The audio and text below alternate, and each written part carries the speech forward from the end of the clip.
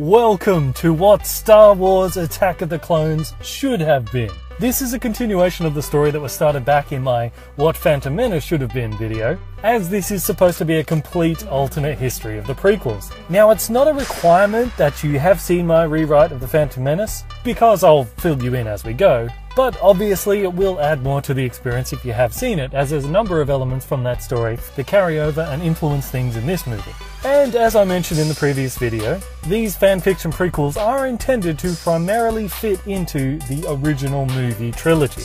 Although I have borrowed a few things from the expanded universe here and there, I'm mostly just focusing on the original movies. So forgive me if I accidentally step on some of the expanded universe lore, but apparently almost none of that exists anymore thanks to Disney, so I guess it doesn't matter. So then, with all of that out of the way, I give you Episode 2, Attack of the Clones.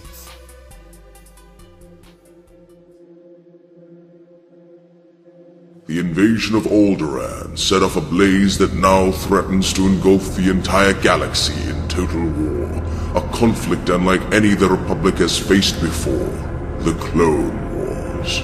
Many systems have surrendered to the clones rather than risk conflict, while others have willingly allied with this new power as a means to rid themselves of Republic lore. These systems in league with the clone armies under the leadership of Darth Maul call themselves the Separatists. Desperate to beat back the seemingly endless horde of clones, the Republic has authorized the creation of a galactic army to defend what remains of Republic space. Led by the Jedi Order, the first major battle of this army is now underway. A planetary-wide battle to seize back control of the vital world of Naboo, a world with the second largest reserves of Jantine in the galaxy, a naturally occurring nutrient that is vital for the creation of clones. If the Separatists seize control of these resources, the clone armies could multiply to numbers so vast that they would overrun Republic territory like a plague. This is a battle that the Republic cannot afford to lose.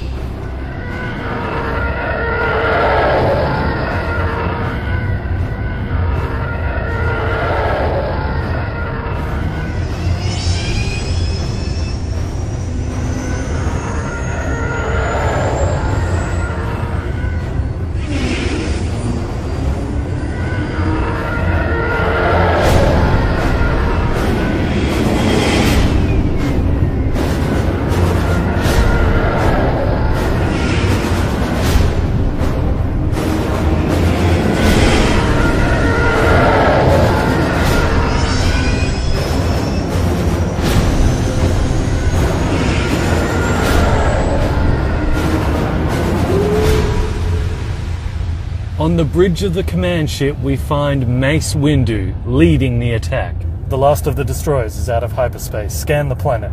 The Separatist fleet is rallying to block us. Good. Fire on these coordinates, and keep your eyes peeled for an opening.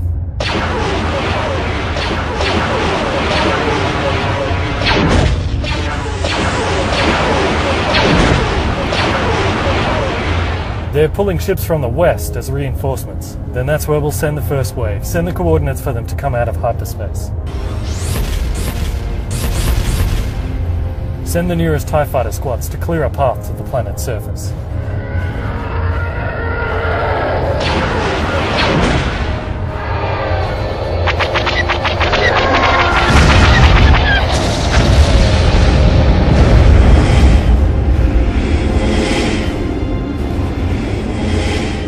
First wave is almost at the surface. Signal the second wave and move these destroyers in to form a perimeter.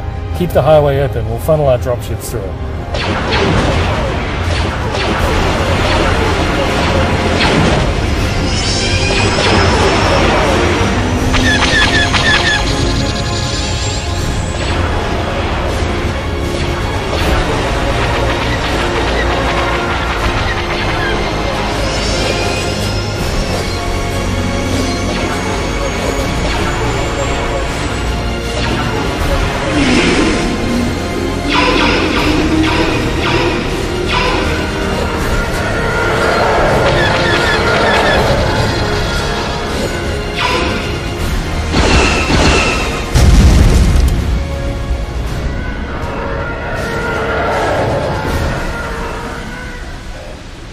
Inside a galactic walker, we see Obi-Wan Kenobi. He makes a hologram call. Anakin, we're moving on the clone defenses on the northern side of the city. Master Fisto is approaching from the south. What's your situation? Anakin is cruising low in another dropship with his squad of troopers with him. Scanners are detecting something in the jungle to the west. That could be our Gentane mine. We'll have to approach on land to be sure.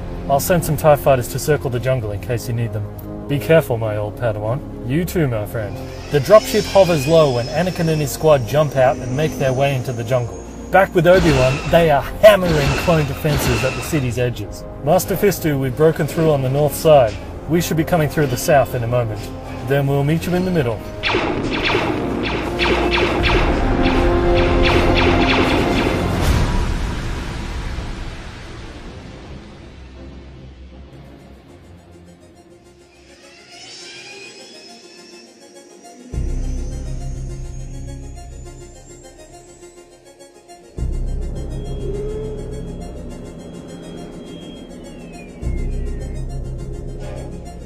A hooded figure slips through the crowds that populate the busy nightlife streets of Coruscant and ducks into the shadows of a narrow alley. Discreetly leaning against a wall, the figure makes a mark before moving back out into the streets and merging with the crowd again. As the figure passes a small garden area, in a barely discernible motion, drops a small package into the garden and continues on. The figure makes a big circle all the way around the block to return to the original spot, and sees that the mark left now has an additional mark added, forming an X. On seeing this, the figure turns around, enters a different alley, and moves to a drain pipe, reaching behind it, retrieving a different package attached by a magnet to the back of the pipe, and stashes it inside his cloak, before disappearing back into the shadows.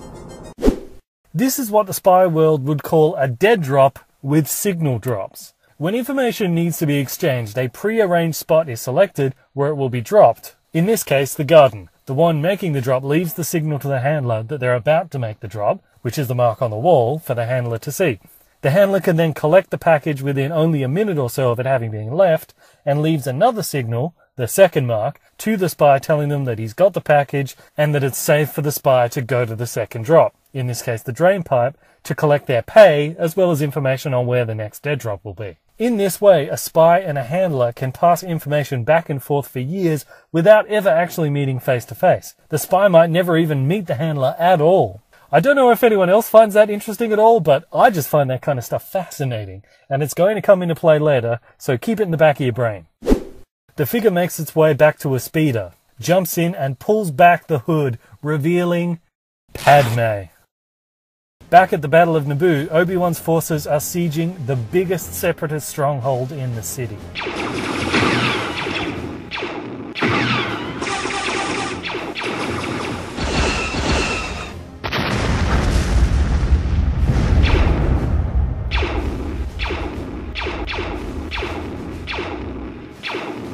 Meanwhile, in the jungle, Anakin's squad has located the source of the signal they were detecting. Looks like the structure is underwater. Would be a good place to hide a Gentane mine. Anakin tells all of his men to remove their helmets to put on their breathing gear so that they can swim down there. And we see that these troopers are not clones like their separatist opponents, they are just regular dudes that have joined the Galactic Army to take up the fight against the clones. I'm with Red Letter Media on this one. If there are to be clones, which there has to be because Luke did mention it in A New Hope. You fought in the Clone Wars? Then the clones should be fighting for the Separatists, and the Republic troops should be regular guys. That way you actually care if a trooper dies because he probably has a family that he's leaving behind. And as we will see, that's going to be a necessary part as to why Anakin does what he does in this story and eventually becomes Darth Vader. One of Anakin's soldiers was from Naboo before the clones attacked. The Gungans used to have a secret underwater city. No one ever knew where it was, but after the clones attacked, all the Gungans hid there. If this is that underwater city, they're probably all still down there now. But if the clones have already found it and taken it over, then this could be the Gentane mine that we're looking for. I guess we won't know until we get down there. But either way, I wouldn't expect a warm welcome. They put on their breathing gear and dive beneath the surface and swim down into the blackness below. Slowly lights appear in the watery depths and an orb containing the glowing city comes into view. They swim to an entrance and morph through the liquid substance that holds back the water of the swamp. Anakin and his troopers remove their breathing gear and look around. This is it. It's the Gungan city. Where is everybody? All the lights are on, so somebody has to be here. Anakin suddenly snaps to attention. Ambush! He brings his hands together in a clapping motion, and in an instant, hundreds of objects from all around are levitated in front of them. They slam together, forming a wall of metal, rock, and steel.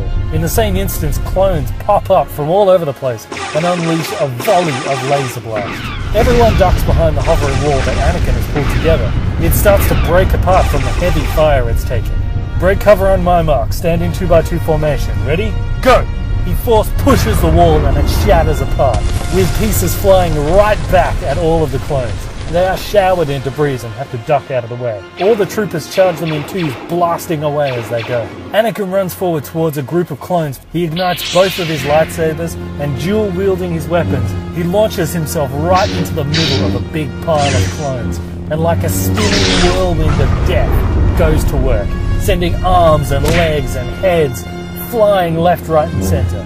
He is untouchable. He is so fast, so deadly, so lethal, they never even get a single shot off. Anakin retracts his lightsabers just in time for the last of the clones to hit the floor. We can see that Anakin has become battle-hardened by the war. Cutting down enemy has become just another day at the office for him. Outside, Anakin's troopers are finishing off the last of the clones. One of them, that's climbed up on the rooftop to scout ahead, says that he can see the mining site at the center of town along with all the Gungans. They hurry down the street into the town square, where they indeed find the mining site, as well as...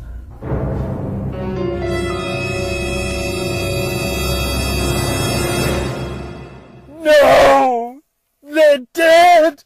They're all dead! Every single Gungan in the entire universe was there. Now they're extinct. No more.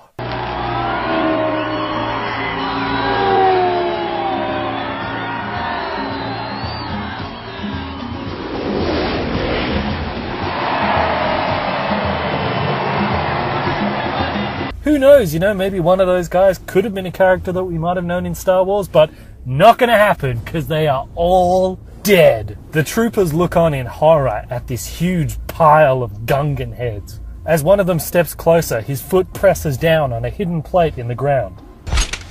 Run! A huge mound of explosives that was hidden under the Gungan heads detonates, incinerating everything around him. As Anakin dives into the air, he's able to throw up a force shield around him, enough to protect himself from the blast. As he hits the ground, a thick cloud of dust and debris cloak the entire area.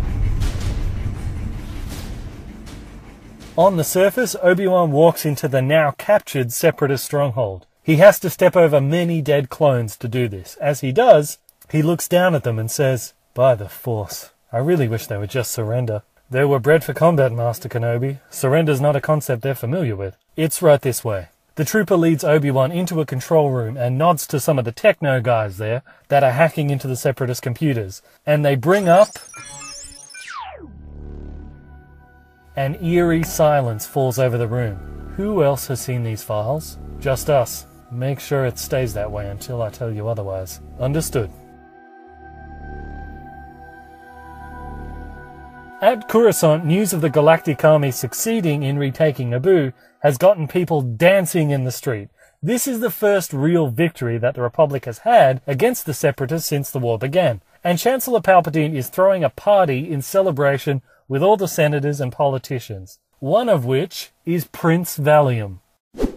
Since the invasion of Alderaan in the first movie, Prince Valium has overseen the welfare of his people as refugees. Most of his people have settled in temporary housing here on Coruscant, and the plight of the Alderaanians in not being able to return home has become somewhat of a rallying cry as to why the Separatists need to be defeated, so that the people of Alderaan can return home. The prince's father took being driven from their homeworld very hard, and he eventually died a broken man, now leaving Valium to take on the mantle of king. However, Valium has repeatedly refused to accept the title of king because he doesn't feel like he can accept it until he is able to return his people to their homeworld. In his mind, only then will he have earned the crown. And since not everyone did succeed in fleeing Alderaan in the first movie, there are still little pockets of people scattered around the planet. So Valium has been working to coordinate these groups into like a mini resistance and a spy network that can send him information from behind enemy lines. In fact, it was through these Alderaan spies that the Republic figured out the importance of gentane in the cloning process.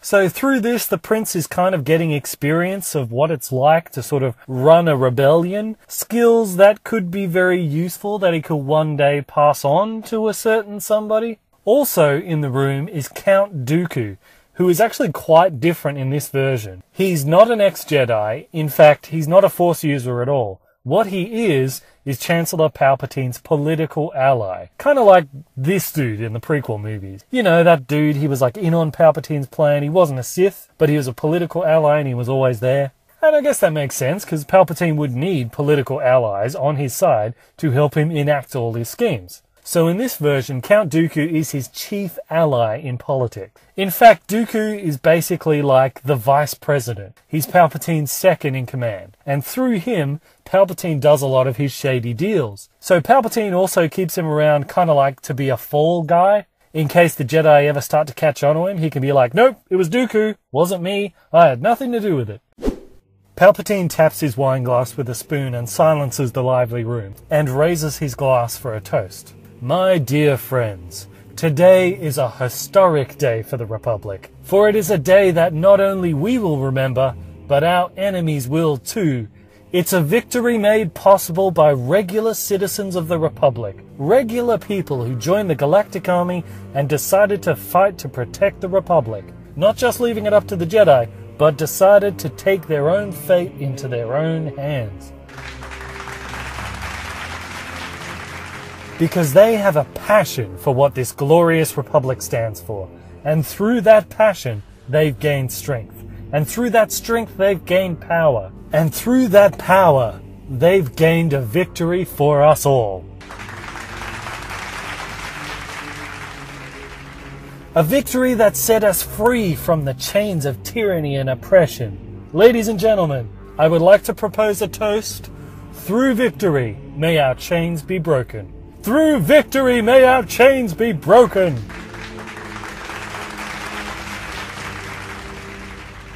In the Republic starships that are heading back from Naboo, Anakin is sitting with his head bowed when Obi-Wan enters the room. How are you feeling? Tired. Me too. But we did it. We took back Naboo. What were our casualties? Obi-Wan pauses. 20,000 dead on the surface, another 5,000 in orbit. Plus all of the Gungans. Yes, I heard. I'm sorry. This has to stop. Remember what Master Yoda said, the dark side feeds on war, and war feeds on all of us. And he's right. The most challenging state for a Jedi to be in is one of prolonged conflict. That's why I agree with the Chancellor. We should negotiate a truce with the Separatists. They keep their territory, we keep ours, but at least this fighting stops. If they honoured their side of the agreement, which I doubt they would, and even if they do, we're not just fighting the Separatists, we're fighting the dark side. They're led by a Sith, you remember? If we made a truce, that would create a pocket in the galaxy where the dark side can grow unchallenged and eventually come back maybe even stronger. Now we have to press on until the entire galaxy is wiped clean. And in the meantime, every living thing in the galaxy has to pay the price. Anakin, the dark side is like a raging fire. It's not enough to mostly extinguish it. Even if there's just a few sparks left, it can ignite again. We have to sacrifice today if we want to have a tomorrow. Obi-Wan looks at Anakin intently. How many of your men died? Anakin looks down at the floor. All of them. What? Yeah, like you said. I just hope it's worth it. The ship lands on Coruscant and Obi-Wan and Anakin step out. Obi-Wan is quickly approached by a few military types. He turns to Anakin. Give my regards to your friends. I will. They hustle Obi-Wan away into a secure room so he can make his report to the War Council, which includes the Jedi Council, a few military generals, Prince Valium, Chancellor Palpatine, and Count Dooku. On the other side of the galaxy, Talon is training her saber fighting against a bunch of battle droids. Into the room walks Darth Maul. Very good. You've improved greatly. I just think of them as being that Jedi from Alderaan. Don't worry, your time will come. The dark side will deliver him to you, and then you will have your revenge. In the last movie, her and Obi-Wan had a fight, and she copped a serious thrashing. You heard about Naboo? Of course. By now the plans would have reached Coruscant. Do you think he believes it? That we're getting ready to build the Death Star without him? He'll want confirmation before he moves on it, but we should ready ourselves for our final battle with him. Do you think we can do it? Kill Sidious? Maybe, with great difficulty. But now that he's seen the plans, we're going to have to make a move before he does. I'm much better with the saber now, but against him? He doesn't even use a saber. I know, but we always knew it was going to come down to him or us. We have to ready ourselves nonetheless. As the sun sets over the city skyline of Coruscant, Anakin is meditating, trying to cleanse his mind of the mental images of battle. When he senses someone approaching, he opens his eyes and turns around. Chancellor Palpatine, welcome home, my young friend. I'm greatly relieved to see you've returned safely. How are you feeling? Anakin goes silent as a few Jedis walk past. I have transportation waiting if you would like a ride somewhere. Yes, thank you. They walk and they talk, just light chit-chat about this and that, until they reach Palpatine's space limousine, waiting outside the Jedi Temple with a whole bunch of his bodyguards. After all, he is the Chancellor and there is a war on, so he's going to need a ton of security around him wherever he goes. He and Anakin jump in and fly off, followed by all the security. Now in private, Palpatine hands a small pouch to Anakin, who opens it to reveal a large collection of vials with a light blue liquid in them. Anakin's hand trembles ever so slightly as he opens one of the vials and drinks it. A few seconds later, his hand steadies. We have to keep you healthy, my young friend. Do you remember back in the last movie how Anakin had a ton of Force energy transferred through him that completely fried out his nervous system? And you remember that the doc said that he would either recover completely and be okay, or he would eventually have to be put into an iron lung to regulate all his bodily functions for him. Well, Anakin is not okay. The damage done to him is beyond repair, and his body is gradually shutting down. But since Palpatine is such a wonderful guy, he has scientists working on a new experimental type of suit that can work as an iron lung, but will still allow Anakin to function. But since this is such a specialized type of equipment, it takes a fair amount of time to build it, and it's not quite ready yet. So in the meantime, Anakin is taking this medication just to help him get by. The medication doesn't fix his problem, it basically just suppresses the symptoms. And as his condition is deteriorating, he's needing to take more and more medication to keep going.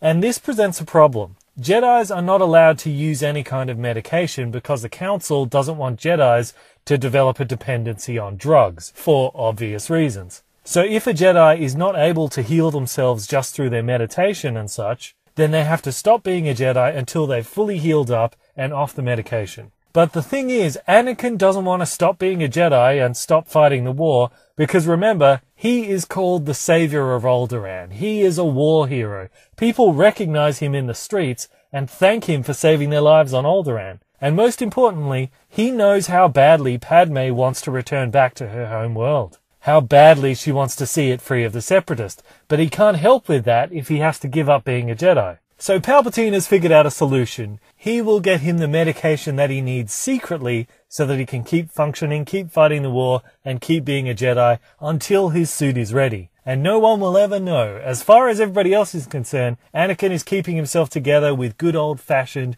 Jedi meditation. So the drugs are allowing him to keep being a Jedi until his suit is ready. And in this, we also see the beginning of like a dependency between Anakin and Palpatine.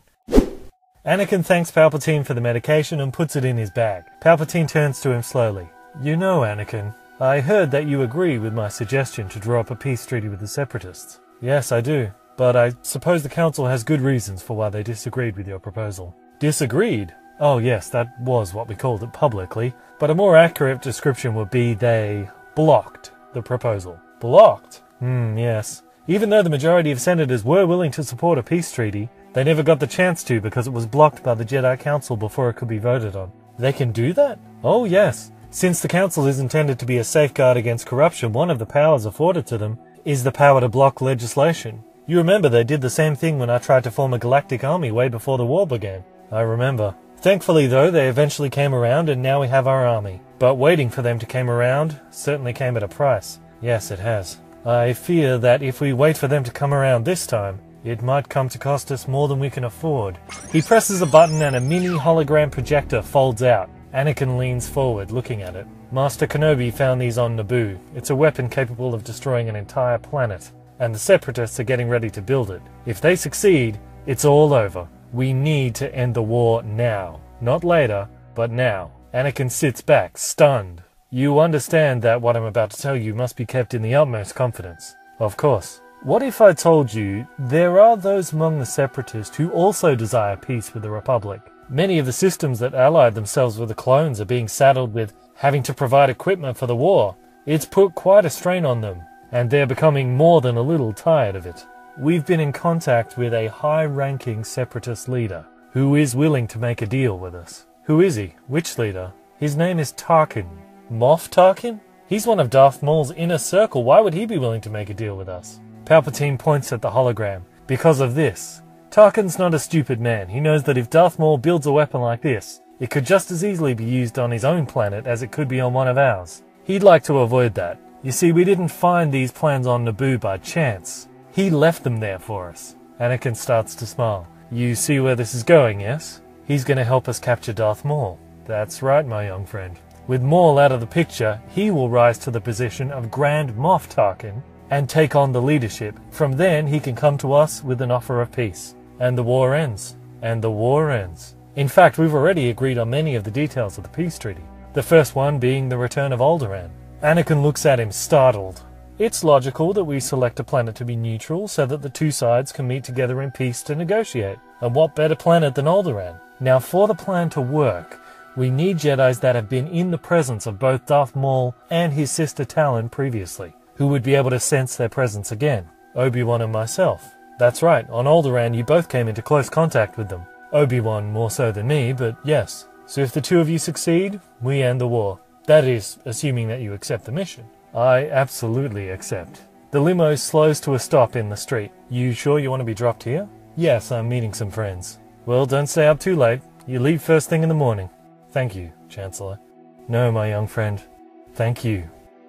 Anakin steps out of the car, and as Palpatine's envoy departs, he walks into a cantina. And there waiting for him is Owen, Beru, and of course, Padme. He greets them all and Padme slides a drink over to him. Thank you. It's on me. He takes a drink and looks around. There's a lot of people out tonight. Everyone's celebrating the liberation of Naboo. A droid waiter comes over and delivers a whole new round of drinks to them all. We didn't order that. Compliments of the patrons over there for your service to the Republic as a Jedi. A group across the room raise their glasses to Anakin. He gestures a thank you back to them. We should come out drinking with you more often. Maybe I should change clothes next time before I head out. It wouldn't matter. Everyone already knows your face. Yeah, you're the savior of Alderaan. Anakin takes another drink. Yeah, the Force willing, you guys will be home again. Hopefully soon. Padme raises her glass. The Force willing. Even if we do get to go back, it won't ever be the same again. Sometimes I just wish we had not gotten involved. Well, we didn't really have a choice about being involved. The clones came down whether we liked it or not. Anakin finishes his glass. I have to go. They're shipping me out again tomorrow morning. So soon? You only just got back. It must be pretty important. How long do you think you'll be away for? Anakin looks at him with a slight raised eyebrow. You can't say, you know that. Sorry.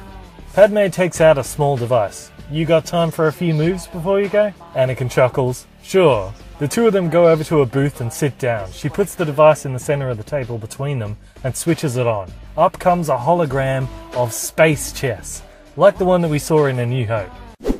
This is a little custom that Anakin and Padme have. They've been playing this same game of space chess for quite a while now. Anakin makes his move. They subtly smile at each other across the table.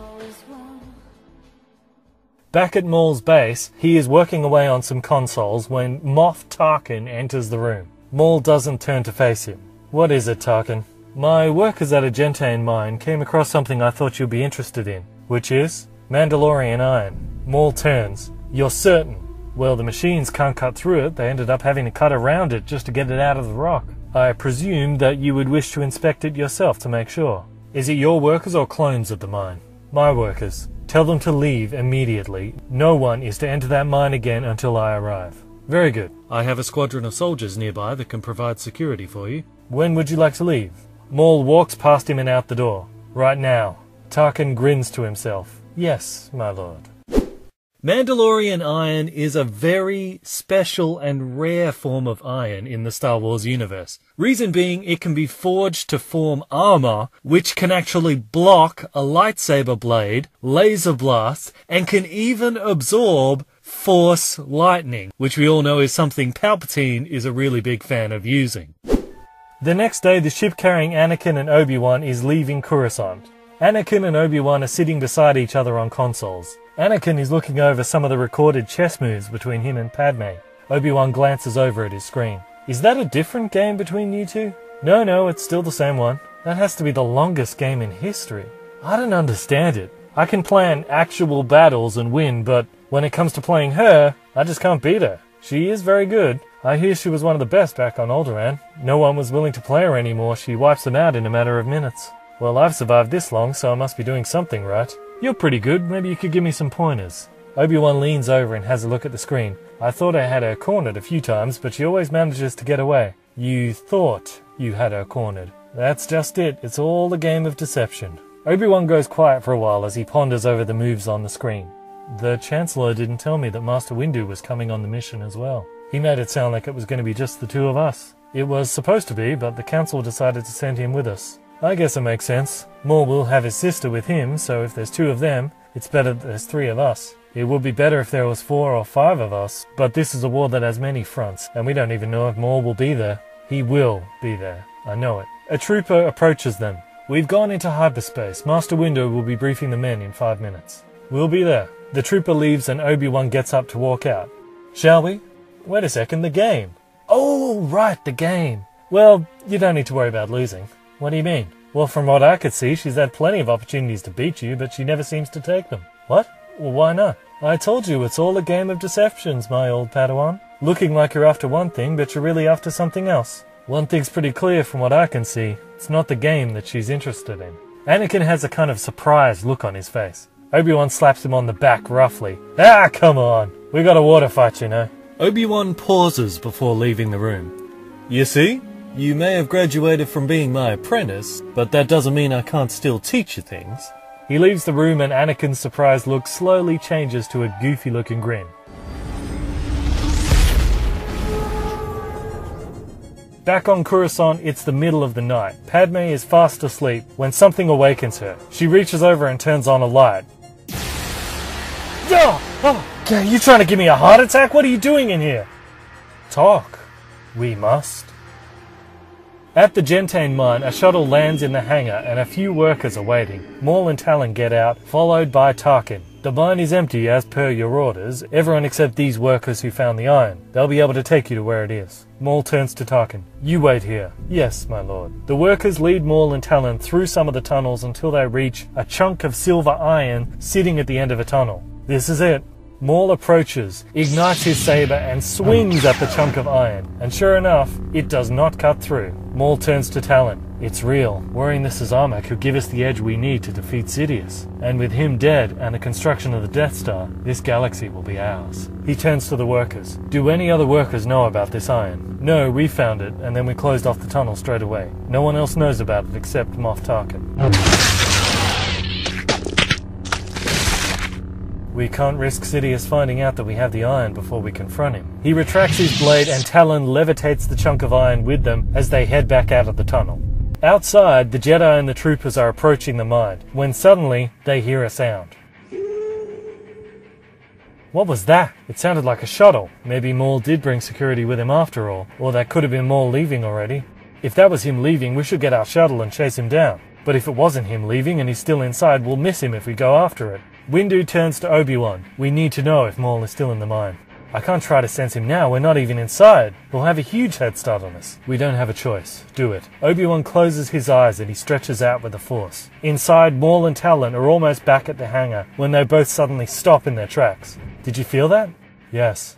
You were right. The dark side has finally delivered him to me. She drops the iron and grabs her lightsaber. Stop! Forget him, we have to take the iron. That Jedi is my kill, and Sidious is mine. We need the Iron to defeat him. Once he's dead, we can scan the entire galaxy to find this Jedi of yours. But we are not going to jeopardize our best chance to seize control of the galaxy just so you can kill one Jedi. Talon reluctantly clips her saber back on her belt again. Very well, but I want that Jedi. I have a vengeance to collect. And you will, but we must take the Iron now. She levitates it again and they run down the passageway and into the hangar. Maul slides to a stop and fury flashes in his eyes. No! Where's the shuttle? Maul roars in frustration. Tarkin! He must have told the Jedi they could find us here. He set this whole thing up. Turns out you will get your revenge after all. Obi-Wan enters the mine, followed by Windu and Anakin, with the troopers coming in behind them. Maul and Talon race into a small control room and they see the Jedi and the stormtroopers on one of the security monitors. Maul points at a different monitor. There, we'll fight them in there. There's a generator by the walkway ahead of them. I think we can overload it from here. Obi-Wan leads the others along. Can you still sense them? Yes, they're still here. We best be ready. They round a corner and see the generator by the walkway spewing out electricity. We can't get through that. We'll have to find another way around. We don't have time to go around. Maul and Talon could be gone any second. We could use force shields and jump through, and then we could project shields for the troopers and bring all them through one by one.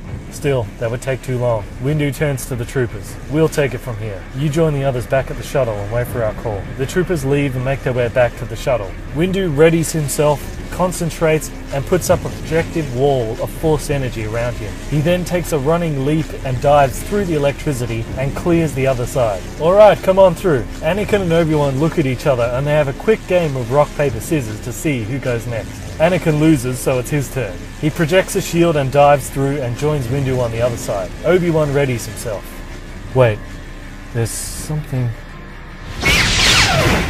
Obi-Wan! Silently, one of Anakin's sabers detaches from his belt and levitates up to just behind his head. Windu sees this and uses the force to quickly whip Anakin's head to the side, just as the saber ignites, missing him by inches. Windu fires up his saber and slashes Anakin's out of the air right above him, before spinning around to see Maul at the end of the walkway, hand outstretched. Obi-Wan is clashing with Talon and force pushes her down some stairs. He yells back to the others, I'm alright, you two go get him. Maul disappears around the corner and Windu helps Anakin up. You alright? Thanks to you. You have another saber? Yes, good. You'll need it. They run after Maul while Obi-Wan and Talon face off again. You should have killed me when you had the chance. I never wanted to kill you, and I still don't. Don't worry, you won't.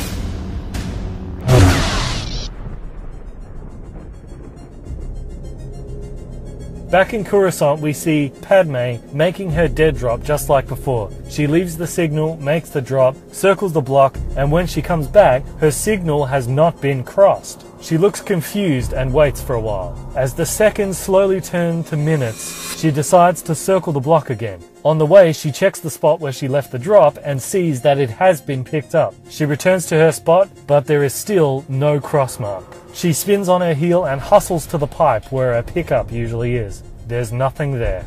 I've been burned. Turn around, slowly. Padme turns.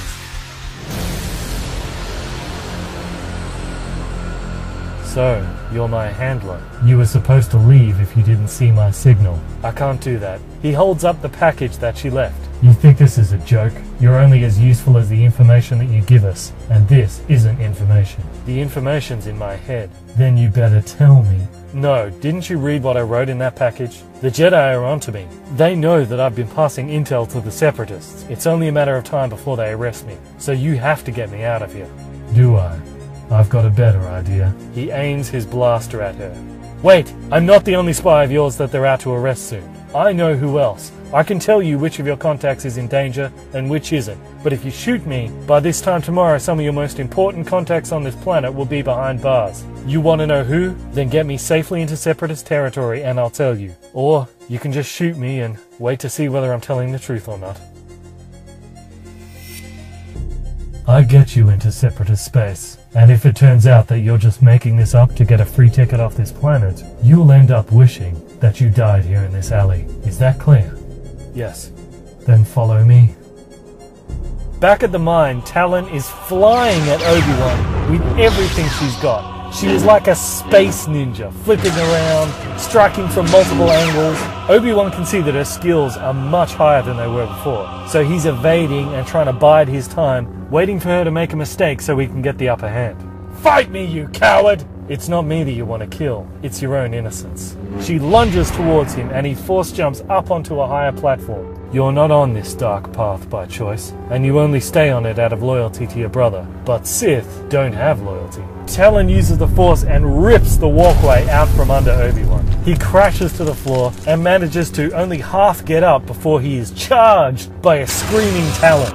She pounds into him as Obi-Wan is struggling to block her strikes. A solid kick to the guts knocks enough strength out of him for her to swipe away his lightsaber. A blast of force from him staggers Talon enough for him to lunge and grab her by the wrist. They wrestle back and forth over the lightsaber. She sweeps one of his feet out from under him, tripping him, dropping him to the ground, and she lands on top of him and leverages her body weight to slowly push the lightsaber blade towards his face. And just as it is about to burn through his face, he flicks his finger out across the handle and...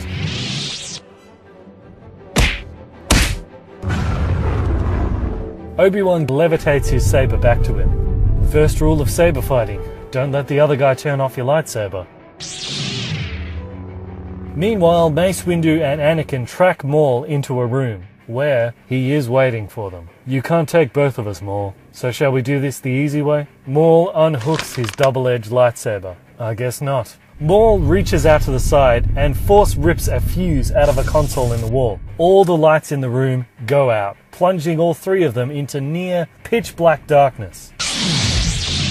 Anakin, go back to back. We don't want him sneaking up on us. Slowly and silently, Anakin and Windu work their way through the room, snaking between pillars, using the glow from their sabers to light their way in the darkness, in search of Darth Maul. Anakin's every fiber of himself is alert. His eyes are as wide as they can be, his ears tingling for even the slightest sound that will give a clue as to from which shadow Maul will spring from. Anakin, he's a Zabrak. Zabraks have excellent night vision. Use the Force, try to sense where he is. The light from Anakin's saber picks up the outline of the fuse on the floor. Anakin grabs it with the Force. Master Windu, I have the fuse. I can get the lights back on if we can get to the panel. I think it's over there. No, don't move.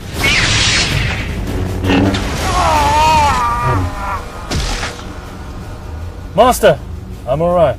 Windu steps forward and shines his lightsaber near Maul's body, seeing his face twisted into one last death pang. Anakin looks down at Darth Maul's body. That's for Alderaan, and all the innocent lives that you've taken.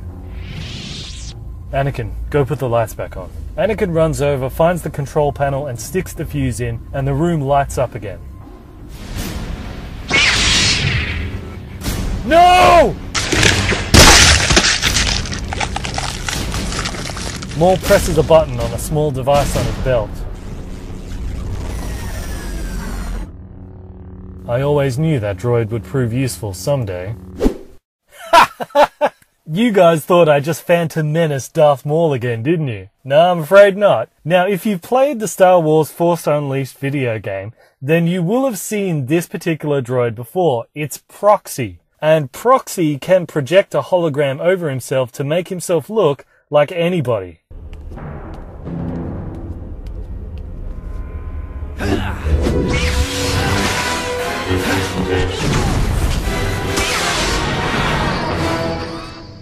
Ah, Master! Another excellent duel! Now, if you watch the Phantom Menace video that I made, you'll see in that, as well as everything in this movie up to this point, that there is not one single shot of Darth Maul that doesn't have Proxy somewhere in the background. He is always there. Well, except when he's on a hologram call or whatever. But apart from that, he is always there. And that's because Maul has always kept Proxy by his side for just this reason, in case he needs to use him as a decoy. The only time that we have ever seen Maul without Proxy in the background is at the beginning of this fight. And that's because that's not Maul. That's Proxy pretending to be Maul. When I uploaded my Phantom Menace video, I was kind of worried that people might straight away recognize Proxy and pick that something like this was going to happen. But thankfully, nobody did. It's good because there's other little things like that hidden in the stories that are going to unfold in future events. Anakin is horrified that this legendary Jedi has been killed in such a way. Oh yes, death swallows us all without prejudice. From the greatest Jedi to the most worthless womp rat, there's no difference in death. Anakin is fixated on Windu's body when something happens. Maul notices too. Mace Windu's body slowly fades away until it vanishes, leaving behind just a clump of empty clothes. As Anakin witnesses this, he straightens up. Are you sure about that? Maul looks up from the empty clothes, puzzled. Then his mouth twists into a growl. Anakin pulls Windu's saber towards him and ignites both. They propel themselves forward with the Force and collide with such an impact that it shakes the room around them. Maul unleashes a barrage of strikes that Anakin fends off before rolling out of the way of a strike. He turns and hits Maul with a blast of force. Maul throws up a shield to protect himself. As the blast hits the wall behind him, it smashes a few cracks in the stone. Anakin slams his sabers down into Maul's. They push into each other and Maul flips him around and tries to drive him backwards into the wall. But Anakin slams a knee into Maul's guts and with another blast of force, shoves him down. Maul's legs give out under the impact and he drops to a knee. Looking past Anakin to the cracked wall behind him, Maul rips a chunk of rock out and slams it into Anakin's back. Maul leaps up and shoves him back against the wall. Pinned and unable to move, Anakin slides his two blades in towards the center of Maul's, along the way severing all of Maul's fingers, leaving only his two thumbs. I guess he should have had a crossguard. That probably would have stopped that. Anakin slices the handle down the middle, disarming Maul, who, still rearing in pain, stumbles back. Anakin steps towards him. You were right about one thing. Death does swallow us all. He points at him with one of his sabers, and it will swallow both you and me alike. But the difference is, when my day comes, Anakin was so distracted with his speech that he didn't realize Maul was levitating up one of his sabers that was on the ground in front of him. Maul fires lightning at Anakin that knocks the remaining saber out of his hand and sends him flying back. The energy pumps out of Maul's fingerless hands and straight into Anakin's body. Anakin, who has already had his nervous system fried in the first movie, is now completely paralyzed, and he's just a helpless mass of quivering jelly against Maul's dark lightning. Maul screams in rage, just pumping all of his hatred into this lightning to barbecue Anakin alive, until with one last roar, he hits Anakin with a final spray of the lightning before collapsing to his hands and knees. Maul is near the point of exhaustion, having thrown so much of his strength into that lightning. Anakin is also seriously messed up now. Both of them are struggling to rally their strength.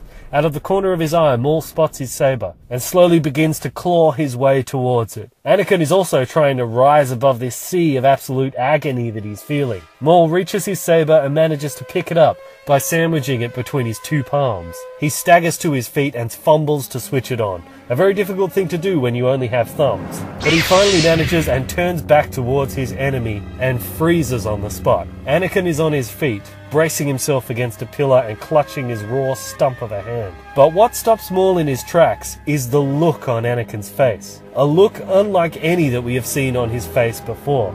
A look of pure hatred. His eyes are almost black. His teeth are gritted in anger. It's almost as if a completely different person is wearing Anakin's face. For a split second, Maul is frozen in shock, and a tiny spark of fear flashes in his eyes, until Maul shakes it off and moves on Anakin. He only takes one step when Anakin's remaining hand thrusts out. Maul is seized by the throat immediately, and as Anakin's fingers tighten into a claw, we hear the muscles in Maul's throat beginning to cave in. He drops his saber and as he is levitated slowly into the air, sputtering for breath and twitching like a fish on a hook, we can see the life being choked out of Maul by the second. His mouth drops open, his eyes roll back in his head, and in the last second before life is completely choked out of him, Anakin's hand falls, and Maul smacks down on the ground and crumples over. Anakin limps over towards him. On the way, picking up Maul's saber, he takes a moment to inspect it. This grabs Maul's attention. Anakin's eyes move down to Maul's legs. He raises the saber up above his head, and with one last swing, brings it down.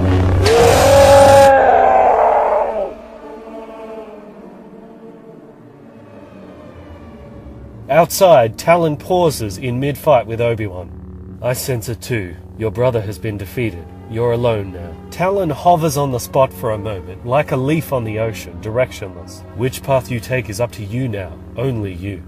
Talon shoots a bolt of lightning up at the ruptured generator that was blocking the walkway, and it explodes. The shockwave hits Obi-Wan, knocking him forward. She kicks his saber away from him and slices him across the chest and belly. Ah! He drops down, clutching his wound. It's bad, but shallow enough so as not to be fatal. Talon puts her saber directly under Obi-Wan's chin. She stares down at him, and he stares back.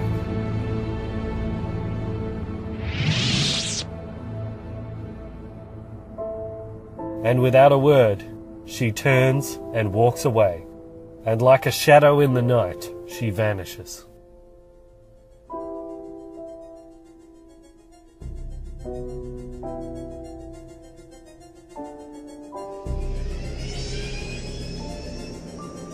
A ship lands on a desolate planet in a lonely part of Separatist space.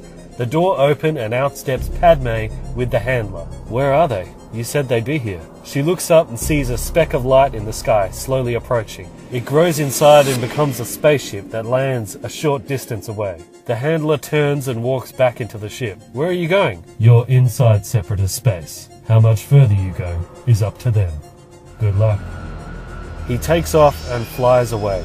3 Separatist officers exit the ship and approach. She swallows hard and then walks to meet them. So, you wish to defect? I'd rather defect than wait to be arrested. I've passed a lot of intel to you guys, and I can still be useful to you. I have contacts, old allies of my family that could be beneficial. First things first, your handler told us that you had one last piece of intel for us. About some of our contacts in danger? It's just one, actually. Count Dooku. He raises an eyebrow. Count Dooku, you say? Padme nods. Excuse us for a moment. The Separatist officers walk a few steps away and talk among themselves. What do you think? I'm not sure if I believe her. She wouldn't be trying to defect if they weren't coming after her. And if they're onto her, they could be onto him as well. I agree. We must warn Dooku, just to be sure. We can't risk one of our biggest assets. What about her? She's a loose end. She's already in deep with us. There's no going back for her. I don't see any risk in giving her asylum. And we will need more contacts now that Naboo has been lost. Alright then. He turns back. Lady Padme, please, come aboard. She breathes a sigh of relief and follows them towards the ship. Republic commandos appear in the distance. Start the engines! The clones fire back as the officers run on board, and as the clones engage the commandos, the Separatist shuttle blasts off and disappears into the sky, and the leader approaches Padme's body and rolls her over onto her back. Ouch! You said that fake blast was gonna sting, but you didn't say it would sting that much. Sorry about that. It had to look real. The commando helps her up. Good work. You handled that like a pro. Yoda appears and smiles at her. Very good. Very good. In your debt, the Republic is.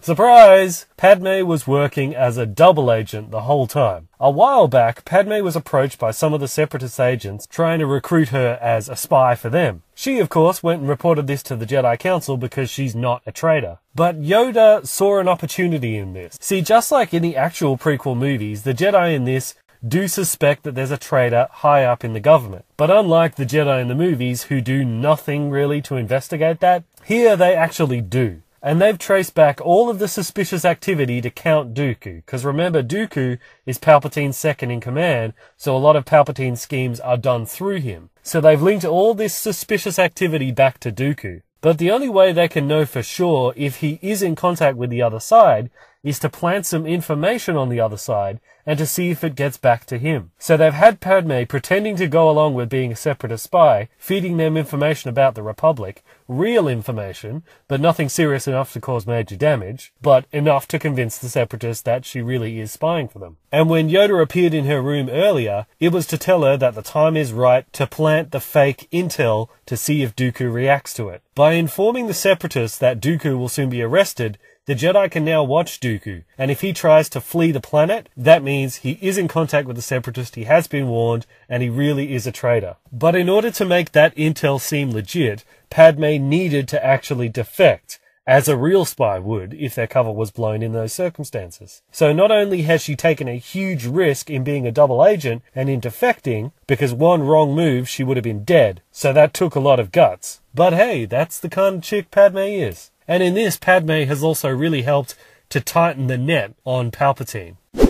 Back at Coruscant, Palpatine and Dooku receive a call from Obi-Wan telling them that they've captured Maul, but Talon escaped and Mace Windu has been killed. Palpatine isn't concerned about Talon, but is glad that Maul was captured, and he puts on his fake grief routine about Windu. He tells Obi-Wan that he'll inform the Jedi Council so that they can begin funeral preparations for him. He ends the call and turns to Dooku, telling him to now go and call Moff Tarkin and tell him that the plan worked and he can take over the Separatists now. Dooku does so on a special hologram device, one that's secure and untraceable that nobody can hack. Palpatine sinks back into his chair and he grins gleefully at his own diabolical meddlings. Elsewhere, deep inside a Separatist bunker, Moff Tarkin stands in a conference room as a collection of other officers slowly file in and take their seats. So what's this all about, Tarkin? Gentlemen, I'm glad you could all be here. Today, hurry up and get to the point. What's the big news? My apologies. Today, Darth Maul has been captured by the Jedi. That grabs everyone's attention. Well, that's good. That's very good. Now we don't have to suck up to that stupid Zabrak or his sister anymore. And I have decided that our first action as a new ruling body of the Separatists is to negotiate a ceasefire with the Republic. A few waiters enter the room and distribute glasses of champagne around the table to everyone. You decided? Since when do you give the orders around here? If Maul is gone, the leadership falls to the highest ranking officer, which is me. Hell, Tarkin, you're the lowest ranking fool in this room. Tarkin raises his glass. You're right, of course. May I propose a toast to my promotion to the position of Grand Moff. Now wait just a minute. Tarkin sculls his drink and finishes by smashing the glass on the floor. As it breaks, all of the waiters whip out blasters and start shooting.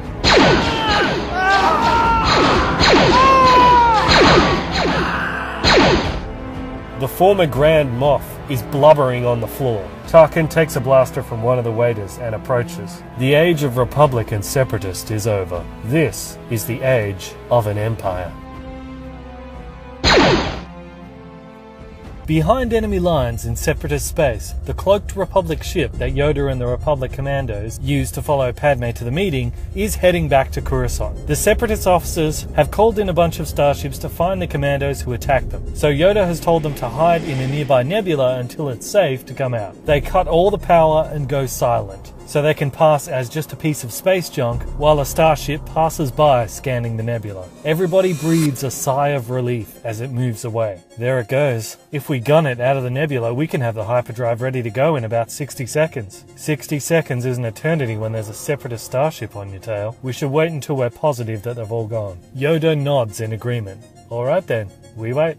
Meanwhile, Anakin and Obi-Wan's ship has returned back to Coruscant, and Maul has been locked up in a special prison built for Force-sensitive criminals. But they are keeping Maul sedated and in an induced coma just to be safe. They also brought back the Mandalorian Iron with them. Anakin is in a hospital having a robotic hand attached to replace the one he lost. Next to him is Obi-Wan Kenobi, who is bandaged around his midsection where Talon cut him. They are both staring out the window at the city skyline, lost in thought. That is until the medical droid that's tending Anakin nudges him a little bit too hard, and he jolts in discomfort. You alright over there? Yeah, it's just this droid's prodding. Yes, but are you alright? Anakin takes a heavy breath. As well as can be expected, I'm just glad that we got him. I'm sorry you had to see Master Windu die like that. It's always a huge tragedy to lose such a great Jedi. But to see it happen right in front of you, I can only imagine. But he's with the Force now. Anakin bows his head.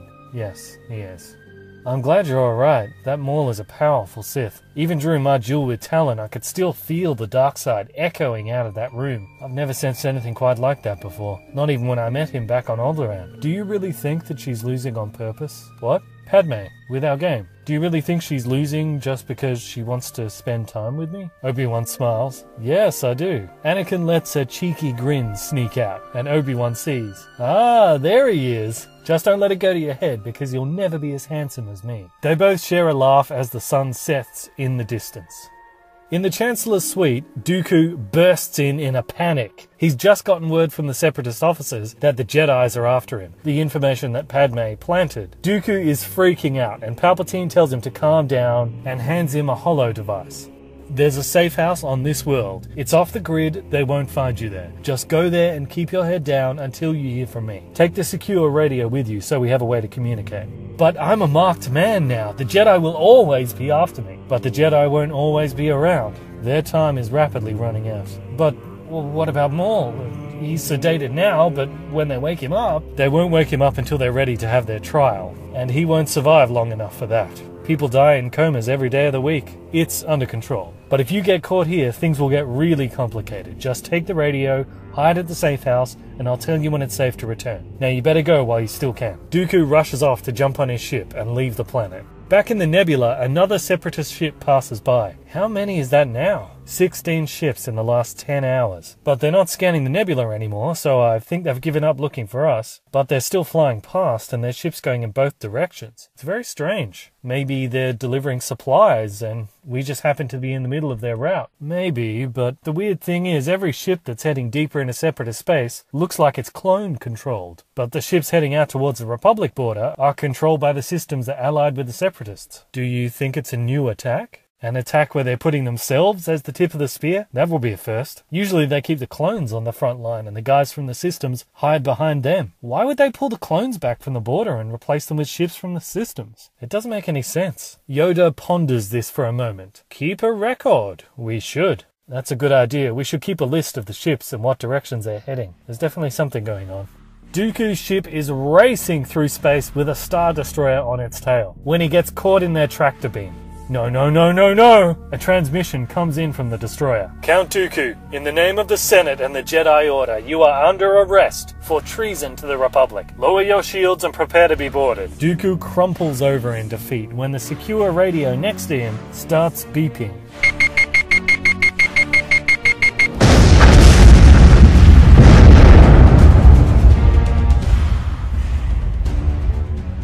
The next evening, Palpatine is addressing the War Council and is playing a holo message from Grand Moff Tarkin as the new leader of the Separatists with his offer of a peace treaty. Anakin is waiting outside since he's not a member of the Jedi Council, so he's not allowed in, since it's only like VIPs that are in the war room. As he waits outside, he inspects his new robotic hand as his mind turns to his battle with Maul. How quickly he was able to defeat Maul once he summoned the appropriate power. He had only ever felt that amount of power once before, back during the Battle of Alderaan, and although he has never admitted it to anyone, he can now admit it to himself. He liked it. Anakin feels a swell of shame build inside him as he admits this to himself. He's a Jedi, he's not supposed to enjoy power like that. But at the same time, look at what's resulted. When he embraced the power on Alderaan, he saved millions of lives. When he embraced it again, he defeated Maul, and now the Separatists are seeking peace. He may have just single-handedly ended the war and saved maybe even billions of lives. How could that be wrong? How could that be the dark side? The doors to the war room open and the attendees file out. Anakin spins eagerly to see them, and when he sees the look on Obi-Wan's face, his heart sinks. What happened? I'm sorry, Anakin. What happened? The Jedi Council rejected the offer of a peace treaty. It takes every fiber of self-control that Anakin can muster to not break out into an angry rant right there on the spot.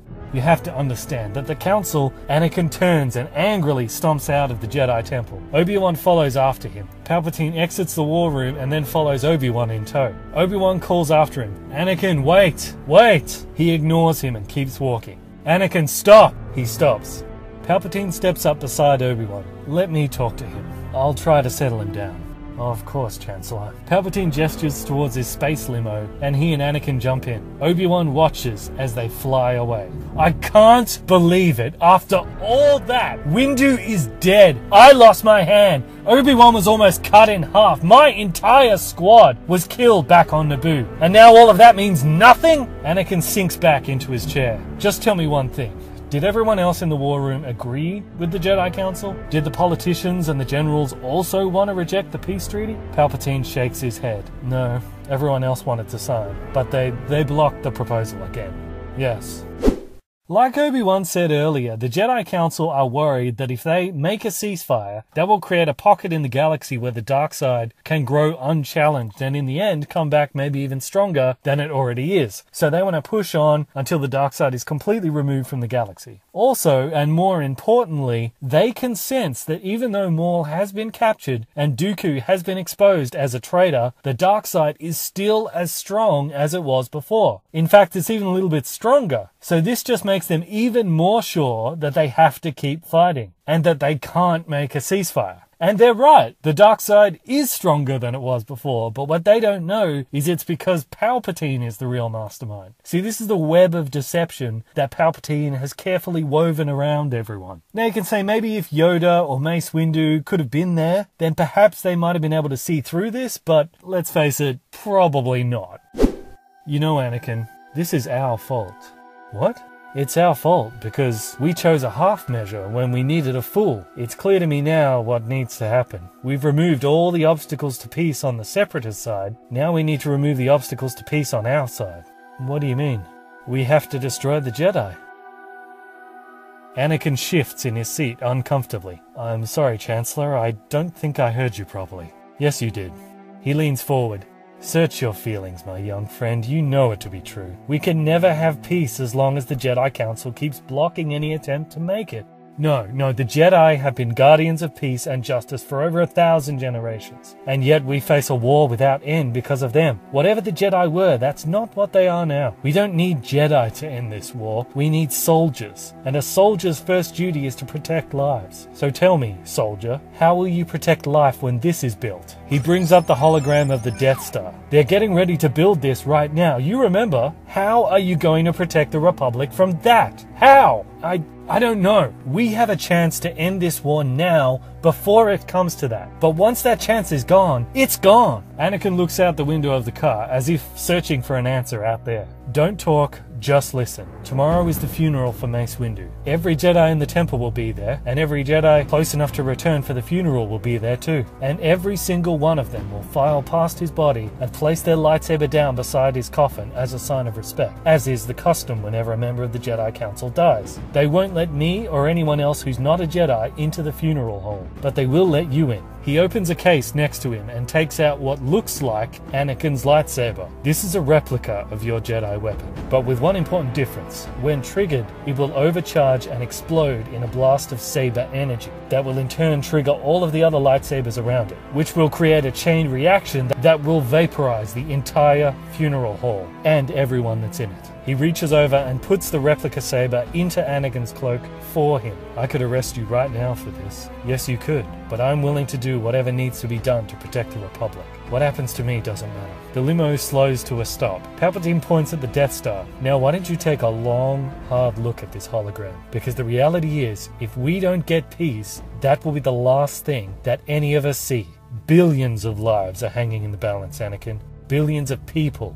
People who will either live or die by what you decide to do tomorrow. Please make the right choice. Anakin exits the vehicle and hovers on the spot as the convoy departs behind him. Anakin begins to walk through the street. As clouds slowly gather overhead and rain begins to fall, Anakin doesn't even notice, because he has disappeared inside himself. As the words of the Chancellor flow through his mind, he continues walking, step by step, through the streets of Coruscant. The words of his friend and old master, Obi-Wan, flow through his mind, as do the words of Yoda and all of his Jedi tutors throughout his training. Faces start appearing. He sees the faces of every single trooper that has died under his command. He knew them all, every single one by name. Now they're all dead. Other faces begin to appear. Friends he has, people he has known, but mostly he sees Padme, one face that he definitely doesn't want added to the others that he will never see again. His feet drag to a stop. He looks up and finds himself right in the middle of a war memorial that remembers all of those who have been killed in the Clone Wars so far. It is gigantic. The memorial stretches on seemingly forever, and in that moment, he knows what he has to do. He knows what he has to be.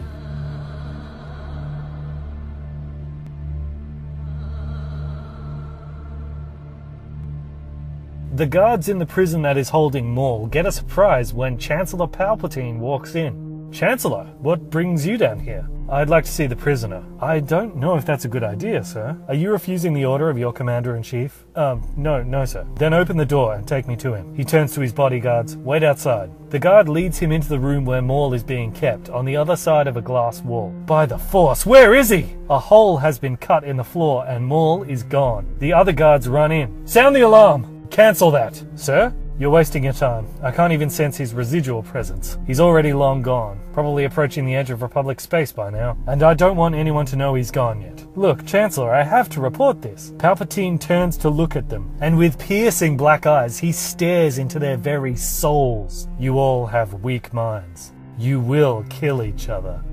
Under the power of this advanced Sith mind trick, each guard's eyes blacken and they fly at each other and begin beating each other to death with their bare hands. Palpatine rips the door of the cell open with the Force, runs over and jumps down the hole in the floor, leading to the level underneath. A couple other guards are unconscious nearby. They've been shot with a blaster set on stun. There's one, set for stun.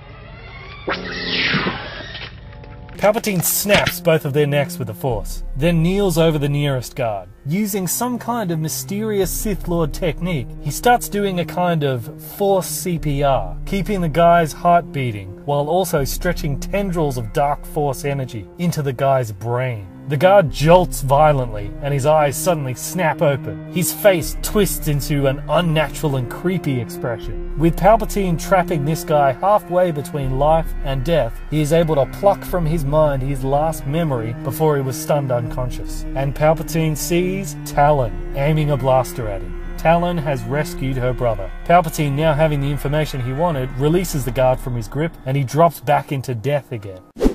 One thing that was seriously lacking in Palpatine's character in the prequel movies was the lack of how dangerous he was. I mean, in the originals, he is built up as the ultimate Sith, one that is extremely powerful and that is not to be underestimated. However, in the prequels, the only thing that separates him from other Force users is that he can use lightning, but even other characters can do that. There's really nothing in the prequels that show why he is the ultimate Sith Master. Even his ability to foresee the future is reduced to just being a device to compensate for bad writing. I like Red Letter Media's take on the Emperor. His ability to shoot lightning is just one of the many, many powerful things that he knows how to do. But in the prequels, we should have gotten a glimpse of Palpatine's true power, and we never did. This is something that I'm going to explore more in the Revenge of the Sith video, but I just want to demonstrate here that Palpatine is someone who has a huge library of different things he can do. Not only is his Sith mind control strong enough to force people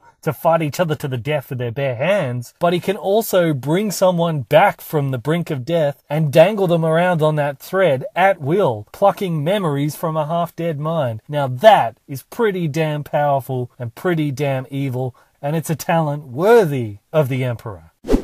The moment of truth has arrived. Anakin waits outside the Jedi funeral hall. Now, of course, there is a war on, so not every Jedi is able to show up for Windu's funeral, but as many as can, do.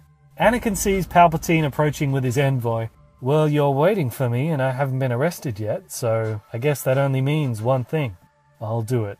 You made the right choice, my friend. I'll send someone for you with an urgent message after you've placed the saber down. That will give you a reason to leave before it happens. Your security looks bigger than usual. For good reason. Maul escaped last night. He escaped? Shh. We haven't told anyone yet. What does it matter? Well, that's the end of our chance for a peace treaty. As soon as he makes his way back to the clones again, we'll be back where we started. No, not at all. Tarkin has already replaced the clone ships on the border with his own. If Maul tries to get past them back in a separatist space, it'll be the last thing he ever does. So since he can't get back and he can't stay in our space, he'll have no choice but to flee to the outer ring. And then we can take our time to hunt him down. No, our mission is unchanged, as is the ever-narrowing window of opportunity. Actually, this works out better for us. Now we have an easy scapegoat to pin this event to. But don't you worry about that. You just leave those details up to me. So long as you follow through on your end. I have one condition.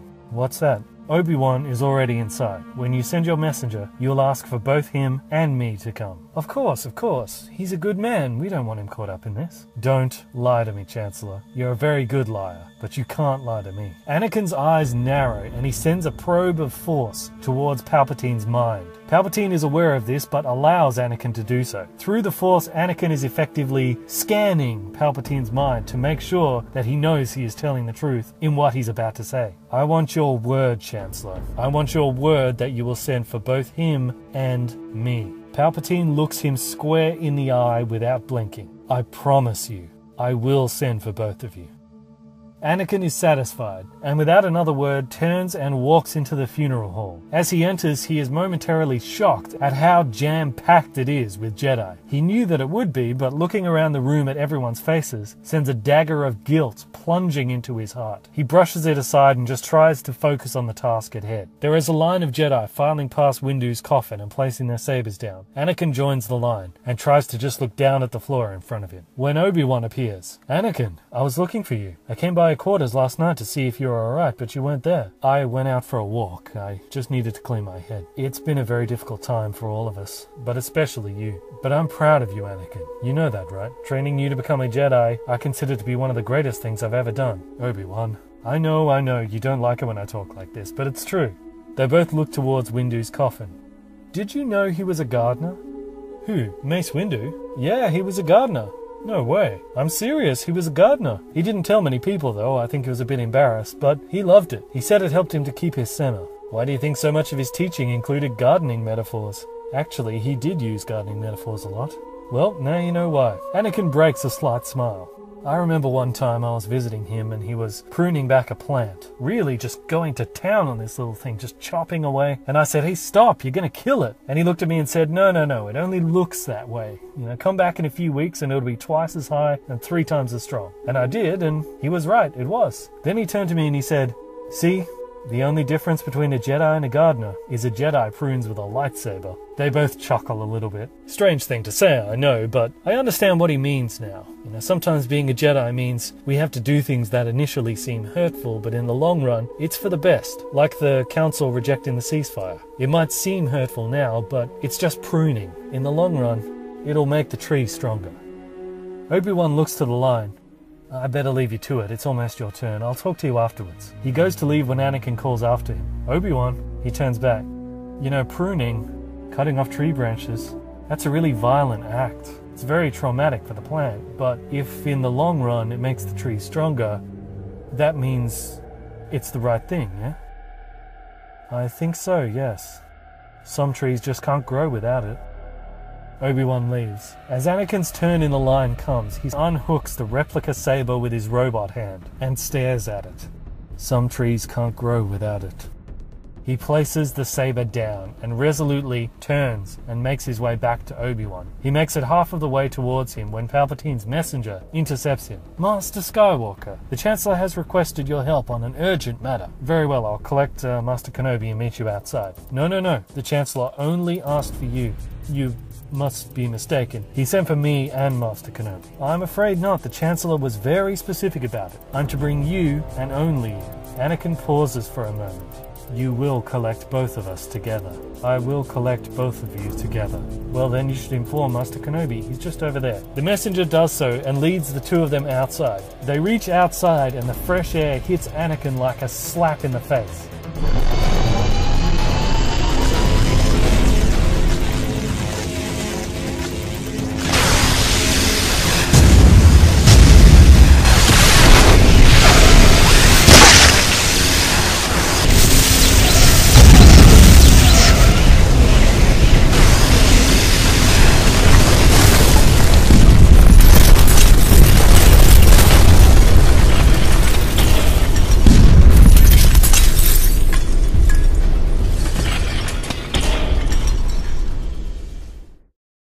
On the fringes of the galaxy, Talon pilots a ship through the stars. Behind her, the injured Maul is slowly waking up from being sedated. Suddenly, he jolts awake with a roar.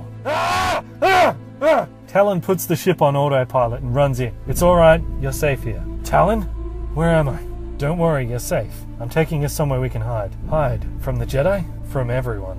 I tried to get us back into Separatist space, but some of our own ships fired on us. Tarkin ships. That would be my guess. I had to go into hyperspace to get us away. It doesn't matter. If the clones see me again, it won't matter if Tarkin is in charge. They'll follow me. Not if you can't stand on your own 2 feet. Literally. You came back for me. You didn't have to do that. I couldn't just leave you on Coruscant. Sidious would have made sure that you didn't survive long enough to talk. I had to get you out of there. That was foolish. You went right into the lion's den. It's not just that. There's been a shift in the dark side. I don't know if you can sense it yet, but it's there. Where are we going exactly? To a place in the Outer Rim? A place that can make you whole again? Legs, fingers, and we'll be safe there. Maul looks at her. There has been a shift in the dark side, but there's also been a shift in you. Talon looks back at him. You should get some rest. We still have a journey ahead of us. Back on Coruscant, a few days have passed since what the news is now calling the Black Sunset, because the bomb went off just as the sun was setting over Coruscant, and the smoke formed from the blue plasma burning through the stone walls of the funeral hall created a thick, low-hanging black cloud that loomed ominously over the capital, creating the Black Sunset after which the event was named. Palpatine has been busy with his tricks, and he's convinced everyone that the attack was the work of separatist loyalists, the same people who freed Maul from prison. And the new Grand Moff Tarkin, in joining with Palpatine in condemning this attack, has gone a long way in the ceasefire between the Separatist and the Republic being accepted and passed by the Senate, which, with the Jedi Council out of the picture, Palpatine has been quick to rush through the Senate. And a condition of the new peace treaty is that the Jedi are cut out of any involvement in politics. They are still considered the guardians of the Republic, but they no longer have any power to block laws from being passed or to get involved in the government at all. Yoda steps through the rubble of the former Jedi Temple, which collapsed in around the funeral hall when it exploded. By his side are Obi-Wan, as well as a few other Jedi who were fortunate enough not to have made it back to Coruscant in time for the funeral. Yoda is unusually quiet. The archives were destroyed in the collapse, but I estimate there are still around 400 Jedi that were off-world when this occurred. 400 Jedi is enough for us to start over, to rebuild. And now that the war is over, you say? Over? No, Master Kenobi, not over. He kicks at some of the rubble in front of him. The work of a new enemy, this is. One that has remained hidden until now. A new enemy? You don't think this was Separatist loyalists? Master Yoda and I have talked about this at length. We have been sensing a disturbance in the Force here on Coruscant for quite some time. We believed that it was Count Dooku working against us, but even now, after his death, the disturbance is still here. Clearly, Coruscant isn't safe for us anymore. If we regroup our remaining Jedi here, the same thing could happen again. So what then? We regroup our remaining Jedi, but we do it discreetly, silently, off-world, until we can uncover who this new enemy is. But if there's a threat here, it's a threat to the government too. We should stay to protect it. We're no longer a part of the government. Our hands are tied. But don't worry, we still have friendly eyes and ears around that can keep us informed of any developments here. But for now, we must regroup off-world and in secret. Anakin knows a few places off the grid we could use as rallying points. I could ask him. What? Told you. He has not. Told me what? We thought Anakin would have talked to you by now. I'm sorry to have to be the one to tell you, but Anakin's quit being a Jedi. What? He chose to leave the Jedi Order. He said, now that the war is over, he just wants to have a normal life.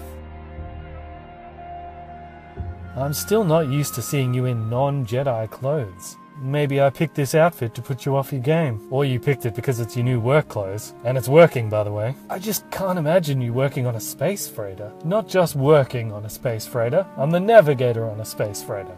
No, my father didn't fight in the wars. He was a navigator on a spice freighter. See? Told ya. Are you sure you're going to be okay with this? Living as a civilian? Does this answer your question? He types his move into the console.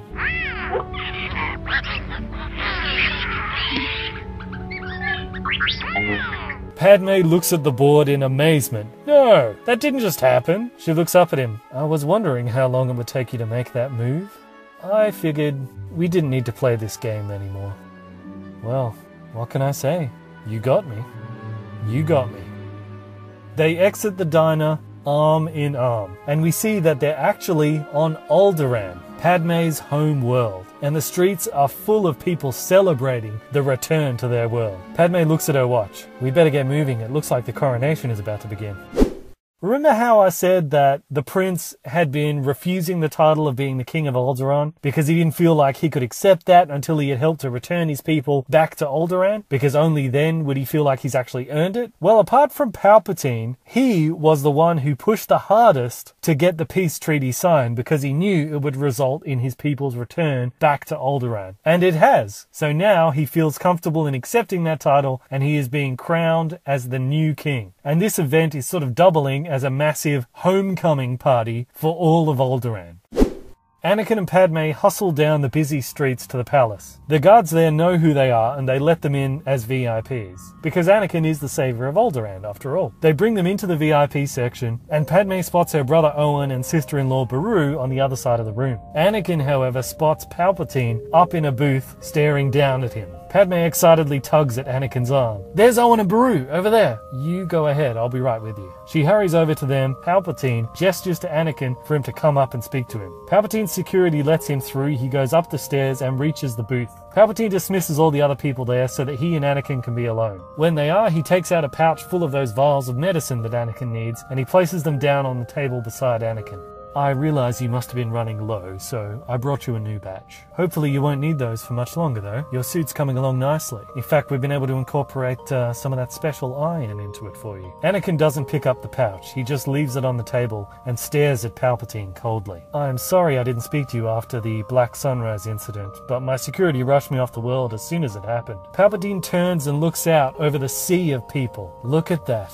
Life has returned to this world, and it's all thanks to you, Anakin. And you as well. In fact, I think a lot of this had more to do with you than it did with me." Anakin looks over the balcony and sees Padme with Owen and Beru. She is smiling from ear to ear. I haven't seen her smile like that since the first day I met her. I'm glad to see that smile again. In fact, I see a lot of smiles out there, but I wonder how many would still be smiling if they knew the foundation that this new universe of yours is built on. Yes, the universe is strange like that. When it comes to growth, a loving act and a cruel act can be one and the same thing. That's what Mace Windu believed, wasn't it? Anakin turns. "And how, exactly, do you know what he believed?" Palpatine turns to face him. "I know many things, my young friend."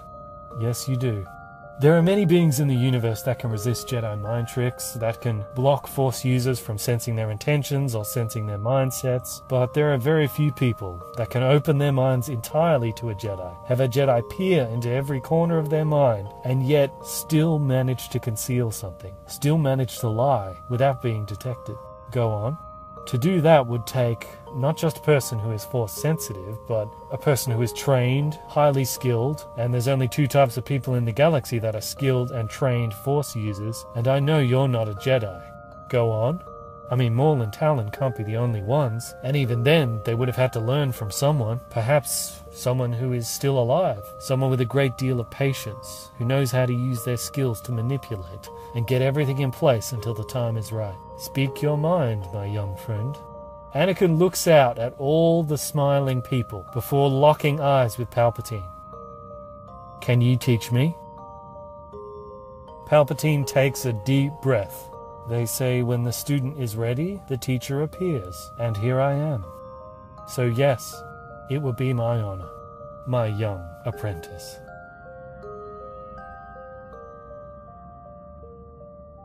Well, there we have it, guys. That is the conclusion of my Attack of the Clones fan fiction rewrite. I hope you guys enjoyed watching it as much as I enjoyed making it. I really did enjoy making it too. It was so much fun. And yes, there will be Revenge of the Sith. Yes, I do have most of it planned out. I've just got to work out the little, fine details of connecting everything. But there's going to be some really exciting moments in that of Anakin really becoming Darth Vader and hunting down the Jedi across the galaxy. And we're going to get to see the birth of Luke and Leia and how all that happens and how they get separated. And so I want to thank all of you guys for your support, and until that time when Revenge of the Sith is finished, then I hope you subscribe to my channel and check out everything that's there. I am Bandit, this is Bandit Incorporated, and until next time, I'll see you guys in the comments.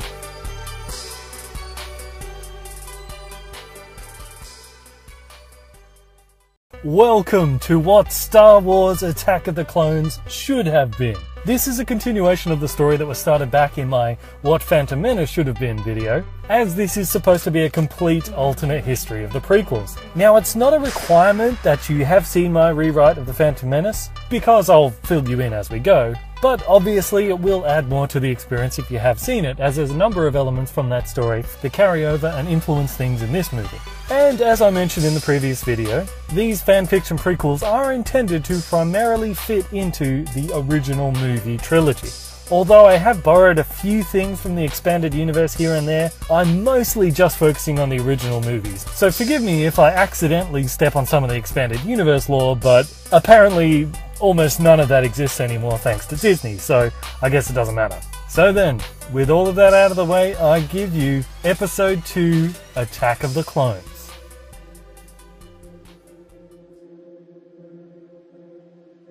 The invasion of Alderaan set off a blaze that now threatens to engulf the entire galaxy in total war. A conflict unlike any the Republic has faced before. The Clone Wars. Many systems have surrendered to the clones rather than risk conflict, while others have willingly allied with this new power as a means to rid themselves of Republic lore. These systems in league with the clone armies under the leadership of Darth Maul call themselves the Separatists. Desperate to beat back the seemingly endless horde of clones, the Republic has authorized the creation of a galactic army to defend what remains of Republic space. Led by the Jedi Order, the first major battle of this army is now underway. A planetary-wide battle to seize back control of the vital world of Naboo, a world with the second largest reserves of Jantine in the galaxy, a naturally occurring nutrient that is vital for the creation of clones. If the Separatists seize control of these resources, the clone armies could multiply to numbers so vast that they would overrun Republic territory like a plague. This is a battle that the Republic cannot afford to lose.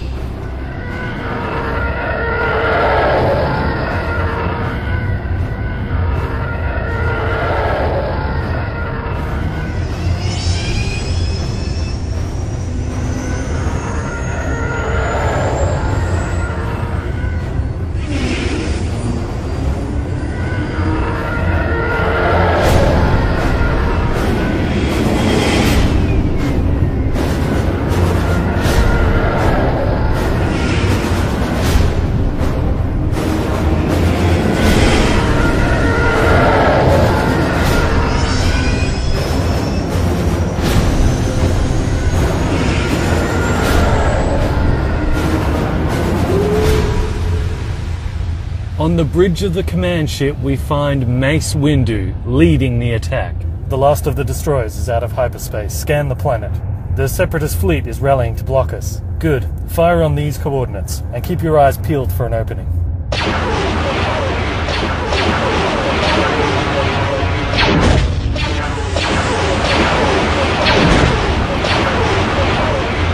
They're pulling ships from the west as reinforcements. Then that's where we'll send the first wave. Send the coordinates for them to come out of hyperspace.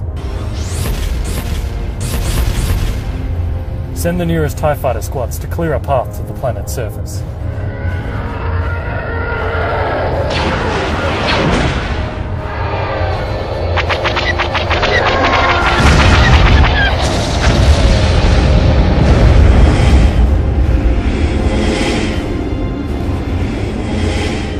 First wave is almost at the surface. Signal the second wave and move these destroyers in to form a perimeter. Keep the highway open, we'll funnel our dropships through it.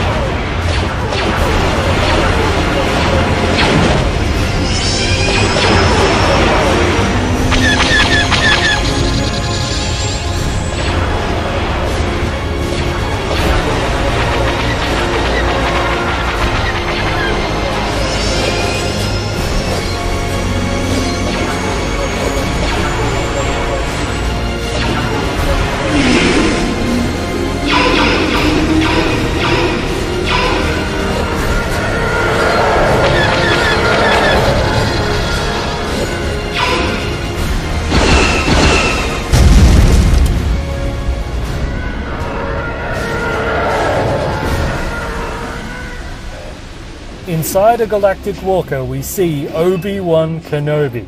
He makes a hologram call. Anakin, we're moving on the clone defenses on the northern side of the city.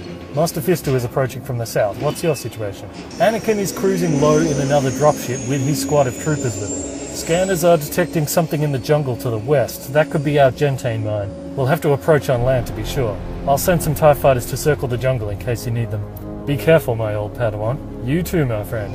The dropship hovers low and Anakin and his squad jump out and make their way into the jungle. Back with Obi-Wan, they are hammering clone defenses at the city's edges. Master Fisto, we've broken through on the north side. We should be coming through the south in a moment. Then we'll meet you in the middle.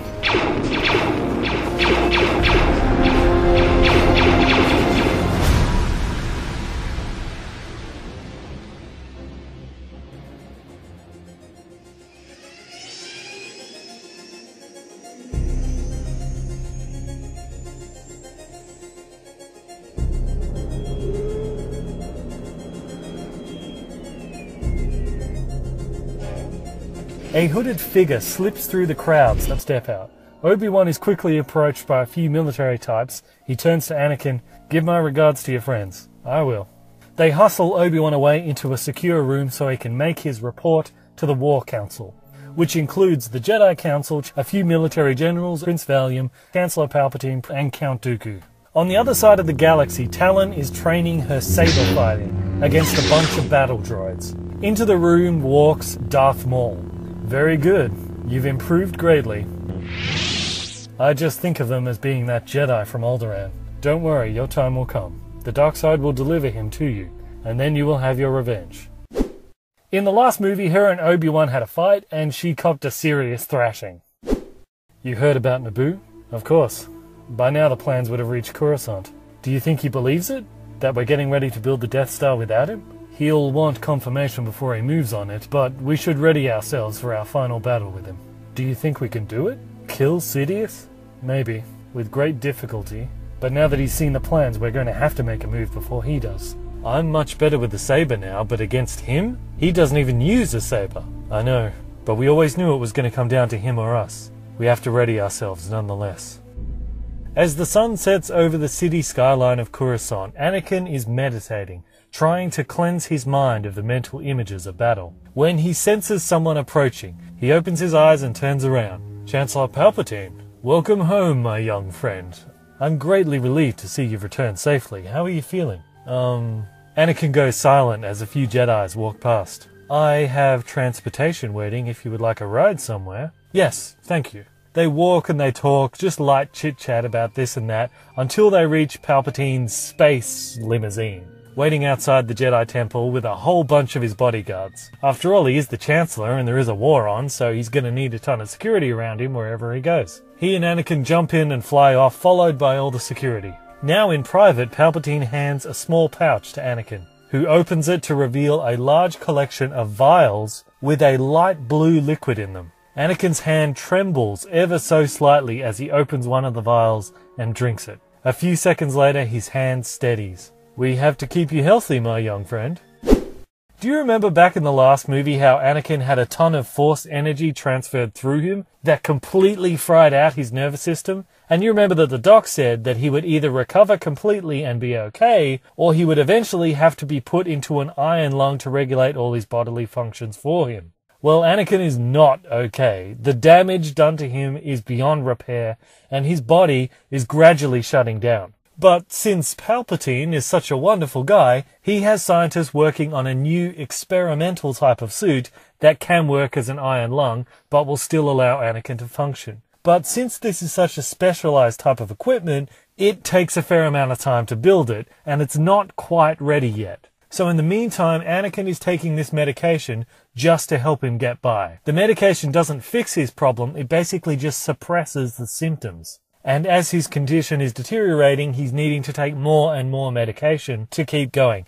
And this presents a problem. Jedis are not allowed to use any kind of medication because the Council doesn't want Jedis to develop a dependency on drugs, for obvious reasons. So if a Jedi is not able to heal themselves just through their meditation and such, then they have to stop being a Jedi until they've fully healed up and off the medication. But the thing is, Anakin doesn't want to stop being a Jedi and stop fighting the war, because remember, he is called the Savior of Alderaan. He is a war hero. People recognize him in the streets and thank him for saving their lives on Alderaan. And most importantly, he knows how badly Padme wants to return back to her home world. How badly she wants to see it free of the Separatists. But he can't help with that if he has to give up being a Jedi. So Palpatine has figured out a solution. He will get him the medication that he needs secretly so that he can keep functioning, keep fighting the war, and keep being a Jedi until his suit is ready. And no one will ever know. As far as everybody else is concerned, Anakin is keeping himself together with good old-fashioned Jedi meditation. So the drugs are allowing him to keep being a Jedi until his suit is ready. And in this, we also see the beginning of like a dependency between Anakin and Palpatine. Anakin thanks Palpatine for the medication and puts it in his bag. Palpatine turns to him slowly. You know, Anakin, I heard that you agree with my suggestion to draw up a peace treaty with the Separatists. Yes, I do. But I suppose the Council has good reasons for why they disagreed with your proposal. Disagreed? Oh yes, that was what we called it publicly. But a more accurate description would be they blocked the proposal. Blocked? Yes. Even though the majority of senators were willing to support a peace treaty, they never got the chance to because it was blocked by the Jedi Council before it could be voted on. They can do that? Oh yes. Since the Council is intended to be a safeguard against corruption, one of the powers afforded to them is the power to block legislation. You remember they did the same thing when I tried to form a galactic army way before the war began. I remember. Thankfully though, they eventually came around and now we have our army. But waiting for them to come around certainly came at a price. Yes, it has. I fear that if we wait for them to come around this time, it might come to cost us more than we can afford. He presses a button and a mini hologram projector folds out. Anakin leans forward, looking at it. Master Kenobi found these on Naboo. It's a weapon capable of destroying an entire planet, and the Separatists are getting ready to build it. If they succeed, it's all over. We need to end the war now. Not later, but now. Anakin sits back, stunned. You understand that what I'm about to tell you must be kept in the utmost confidence. Of course. What if I told you there are those among the Separatists who also desire peace with the Republic? Many of the systems that allied themselves with the clones are being saddled with having to provide equipment for the war. It's put quite a strain on them, and they're becoming more than a little tired of it. Nate's incinerating everything around him. As Anakin dives into the air, he's able to throw up a force shield around him, enough to protect himself from the blast. As he hits the ground, a thick cloud of dust and debris cloak the entire area. On the surface, Obi-Wan walks into the now captured Separatist stronghold. He has to step over many dead clones to do this. As he does, he looks down at them and says, "By the Force, I really wish they would just surrender. They were bred for combat, Master Kenobi. Surrender's not a concept they're familiar with. It's right this way." The trooper leads Obi-Wan into a control room and nods to some of the techno guys there that are hacking into the Separatist computers. And they bring up... An eerie silence falls over the room. Who else has seen these files? Just us. Make sure it stays that way until I tell you otherwise. Understood. At Coruscant, news of the Galactic Army succeeding in retaking Naboo has gotten people dancing in the street. This is the first real victory that the Republic has had against the Separatists since the war began, and Chancellor Palpatine is throwing a party in celebration with all the senators and politicians, one of which is Prince Valium. Since the invasion of Alderaan in the first movie, Prince Valium has overseen the welfare of his people as refugees. Most of his people have settled in temporary housing here on Coruscant, and the plight of the Alderaanians in not being able to return home has become somewhat of a rallying cry as to why the Separatists need to be defeated, so that the people of Alderaan can return home. The prince's father took being driven from their homeworld very hard, and he eventually died a broken man, now leaving Valium to take on the mantle of king. However, Valium has repeatedly refused to accept the title of king because he doesn't feel like he can accept it until he is able to return his people to their homeworld. In his mind, only then will he have earned the crown. And since not everyone did succeed in fleeing Alderaan in the first movie, there are still little pockets of people scattered around the planet. So Valium has been working to coordinate these groups into like a mini resistance and a spy network that can send him information from behind enemy lines. In fact, it was through these Alderaan spies that the Republic figured out the importance of gentane in the cloning process. So through this, the prince is kind of getting experience of what it's like to sort of run a rebellion. Skills that could be very useful that he could one day pass on to a certain somebody. Also in the room is Count Dooku, who is actually quite different in this version. He's not an ex-Jedi. In fact, he's not a Force user at all. What he is Chancellor Palpatine's political ally. Kind of like this dude in the prequel movies. You know, that dude, he was like in on Palpatine's plan. He wasn't a Sith, but he was a political ally and he was always there.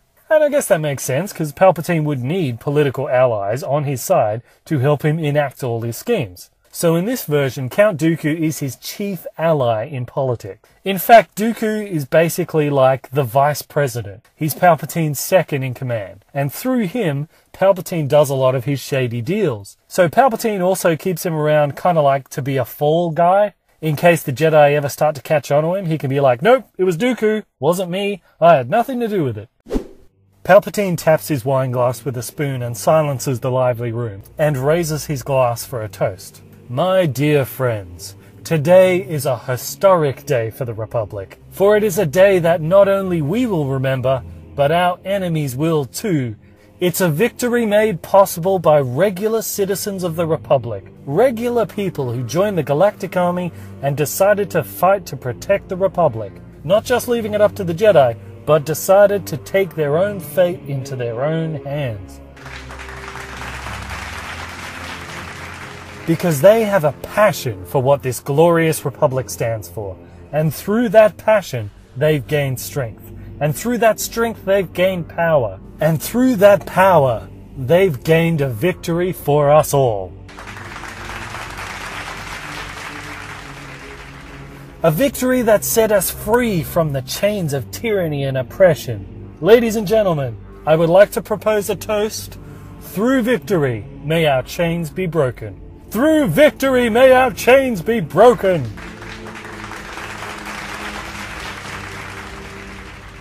In the Republic starships that are heading back from Naboo, Anakin is sitting with his head bowed when Obi-Wan enters the room. How are you feeling? Tired. Me too. But we did it. We took back Naboo. What were our casualties? Obi-Wan pauses. 20,000 dead on the surface, another 5,000 in orbit. Plus all of the Gungans. Yes, I heard. I'm sorry. This has to stop. Remember what Master Yoda said, the dark side feeds on war, and war feeds on all of us. And he's right.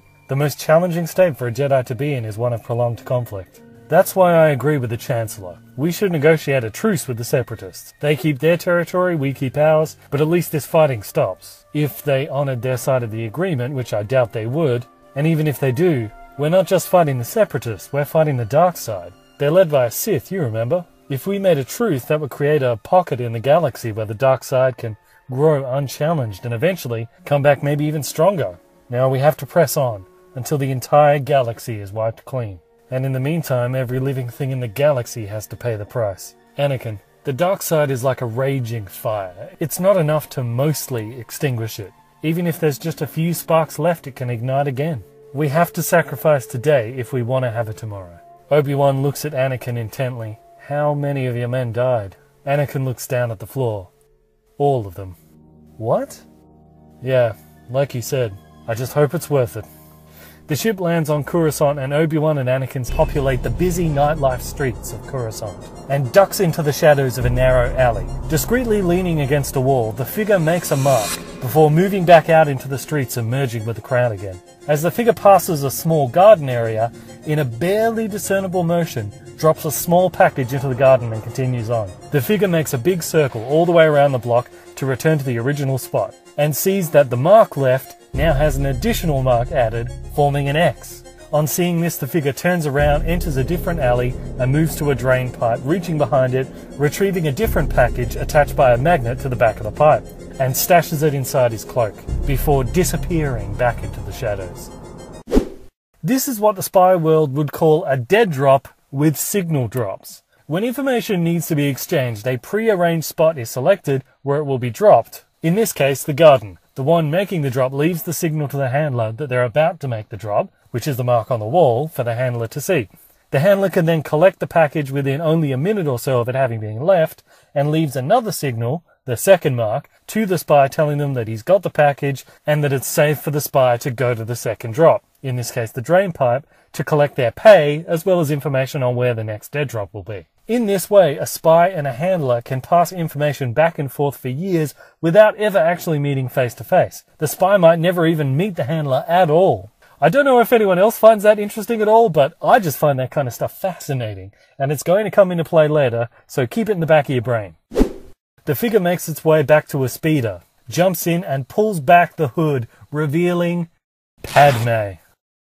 Back at the Battle of Naboo, Obi-Wan's forces are sieging the biggest separatist stronghold in the city.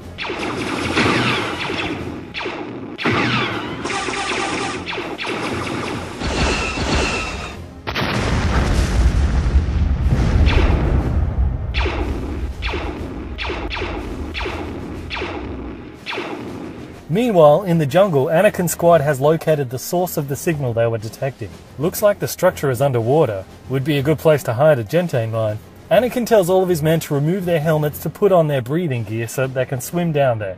And we see that these troopers are not clones like their separatist opponents, they are just regular dudes that have joined the Galactic Army to take up the fight against the clones. I'm with Red Letter Media on this one. If there are to be clones, which there has to be because Luke did mention it in A New Hope, You fought in the Clone Wars? then the clones should be fighting for the Separatists, and the Republic troops should be regular guys. That way you actually care if a trooper dies, because he probably has a family that he's leaving behind. And as we will see, that's going to be a necessary part as to why Anakin does what he does in this story, and eventually becomes Darth Vader.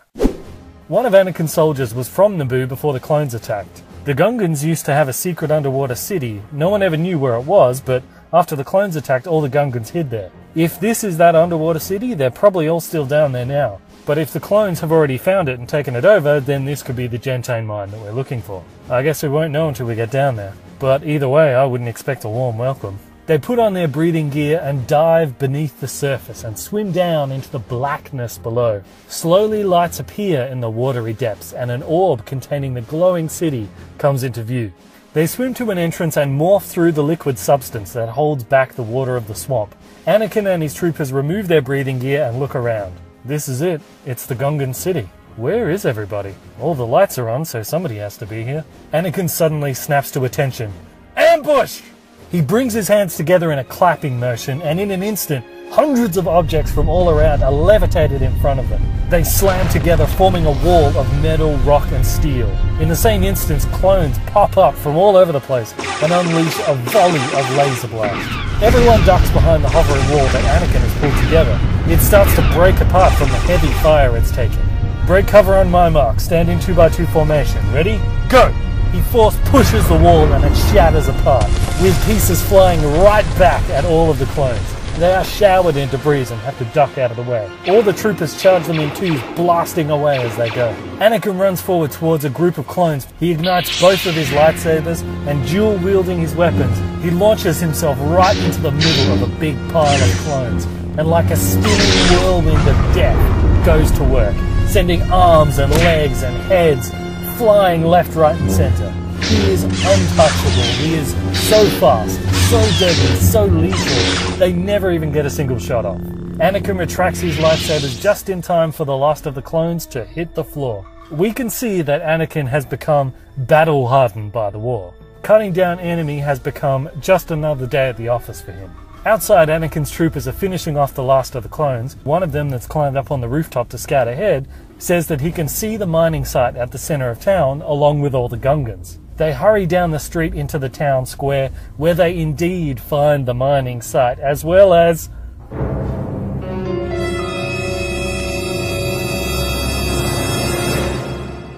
No! They're dead! They're all dead! Every single Gungan in the entire universe was there. Now they're extinct. No more.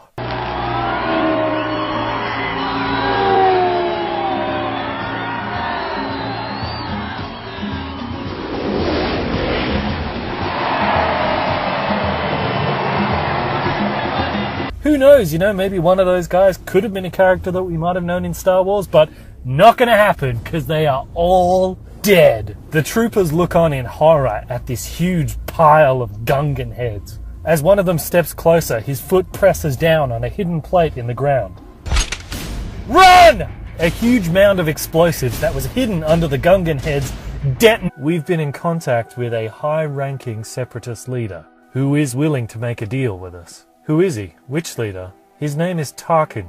Moff Tarkin? He's one of Darth Maul's inner circle. Why would he be willing to make a deal with us? Palpatine points at the hologram. Because of this.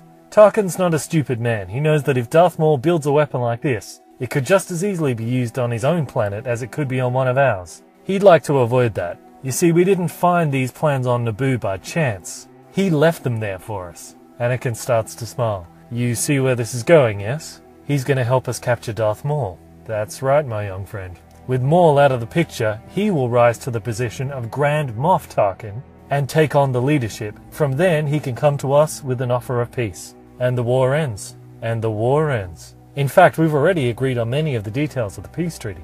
The first one being the return of Alderaan. Anakin looks at him, startled. It's logical that we select a planet to be neutral so that the two sides can meet together in peace to negotiate. And what better planet than Alderaan? Now, for the plan to work, we need Jedis that have been in the presence of both Darth Maul and his sister Talon previously, who would be able to sense their presence again. Obi-Wan and myself. That's right, on Alderaan you both came into close contact with them.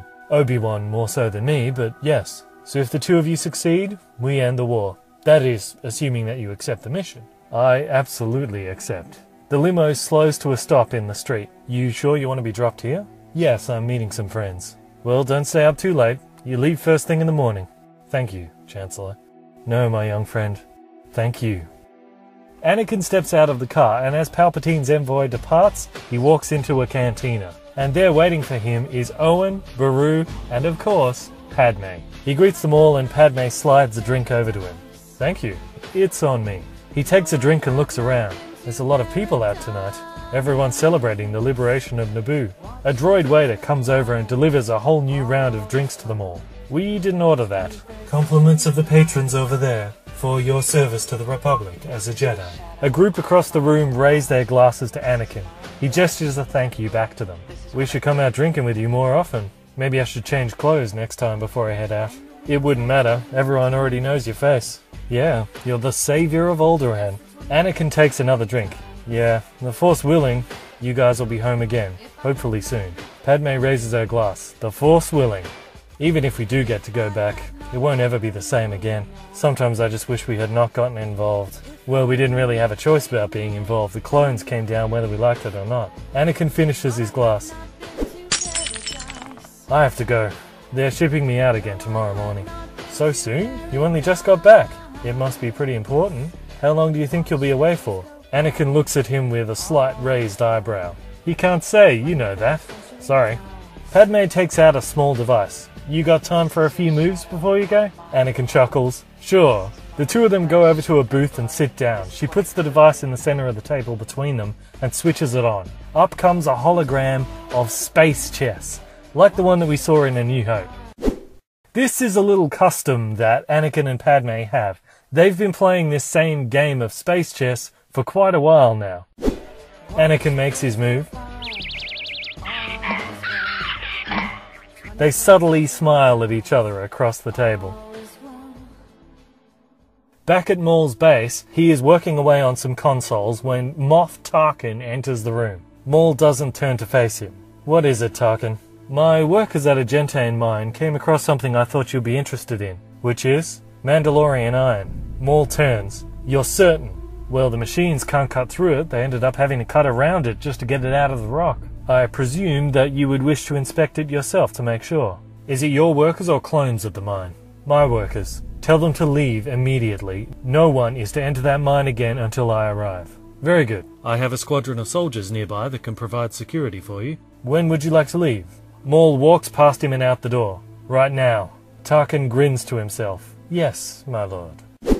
Mandalorian iron is a very special and rare form of iron in the Star Wars universe. Reason being, it can be forged to form armor, which can actually block a lightsaber blade, laser blasts, and can even absorb Force lightning, which we all know is something Palpatine is a really big fan of using. The next day, the ship carrying Anakin and Obi-Wan is leaving Coruscant. Anakin and Obi-Wan are sitting beside each other on consoles. Anakin is looking over some of the recorded chess moves between him and Padme. Obi-Wan glances over at his screen. Is that a different game between you two? No, it's still the same one. That has to be the longest game in history.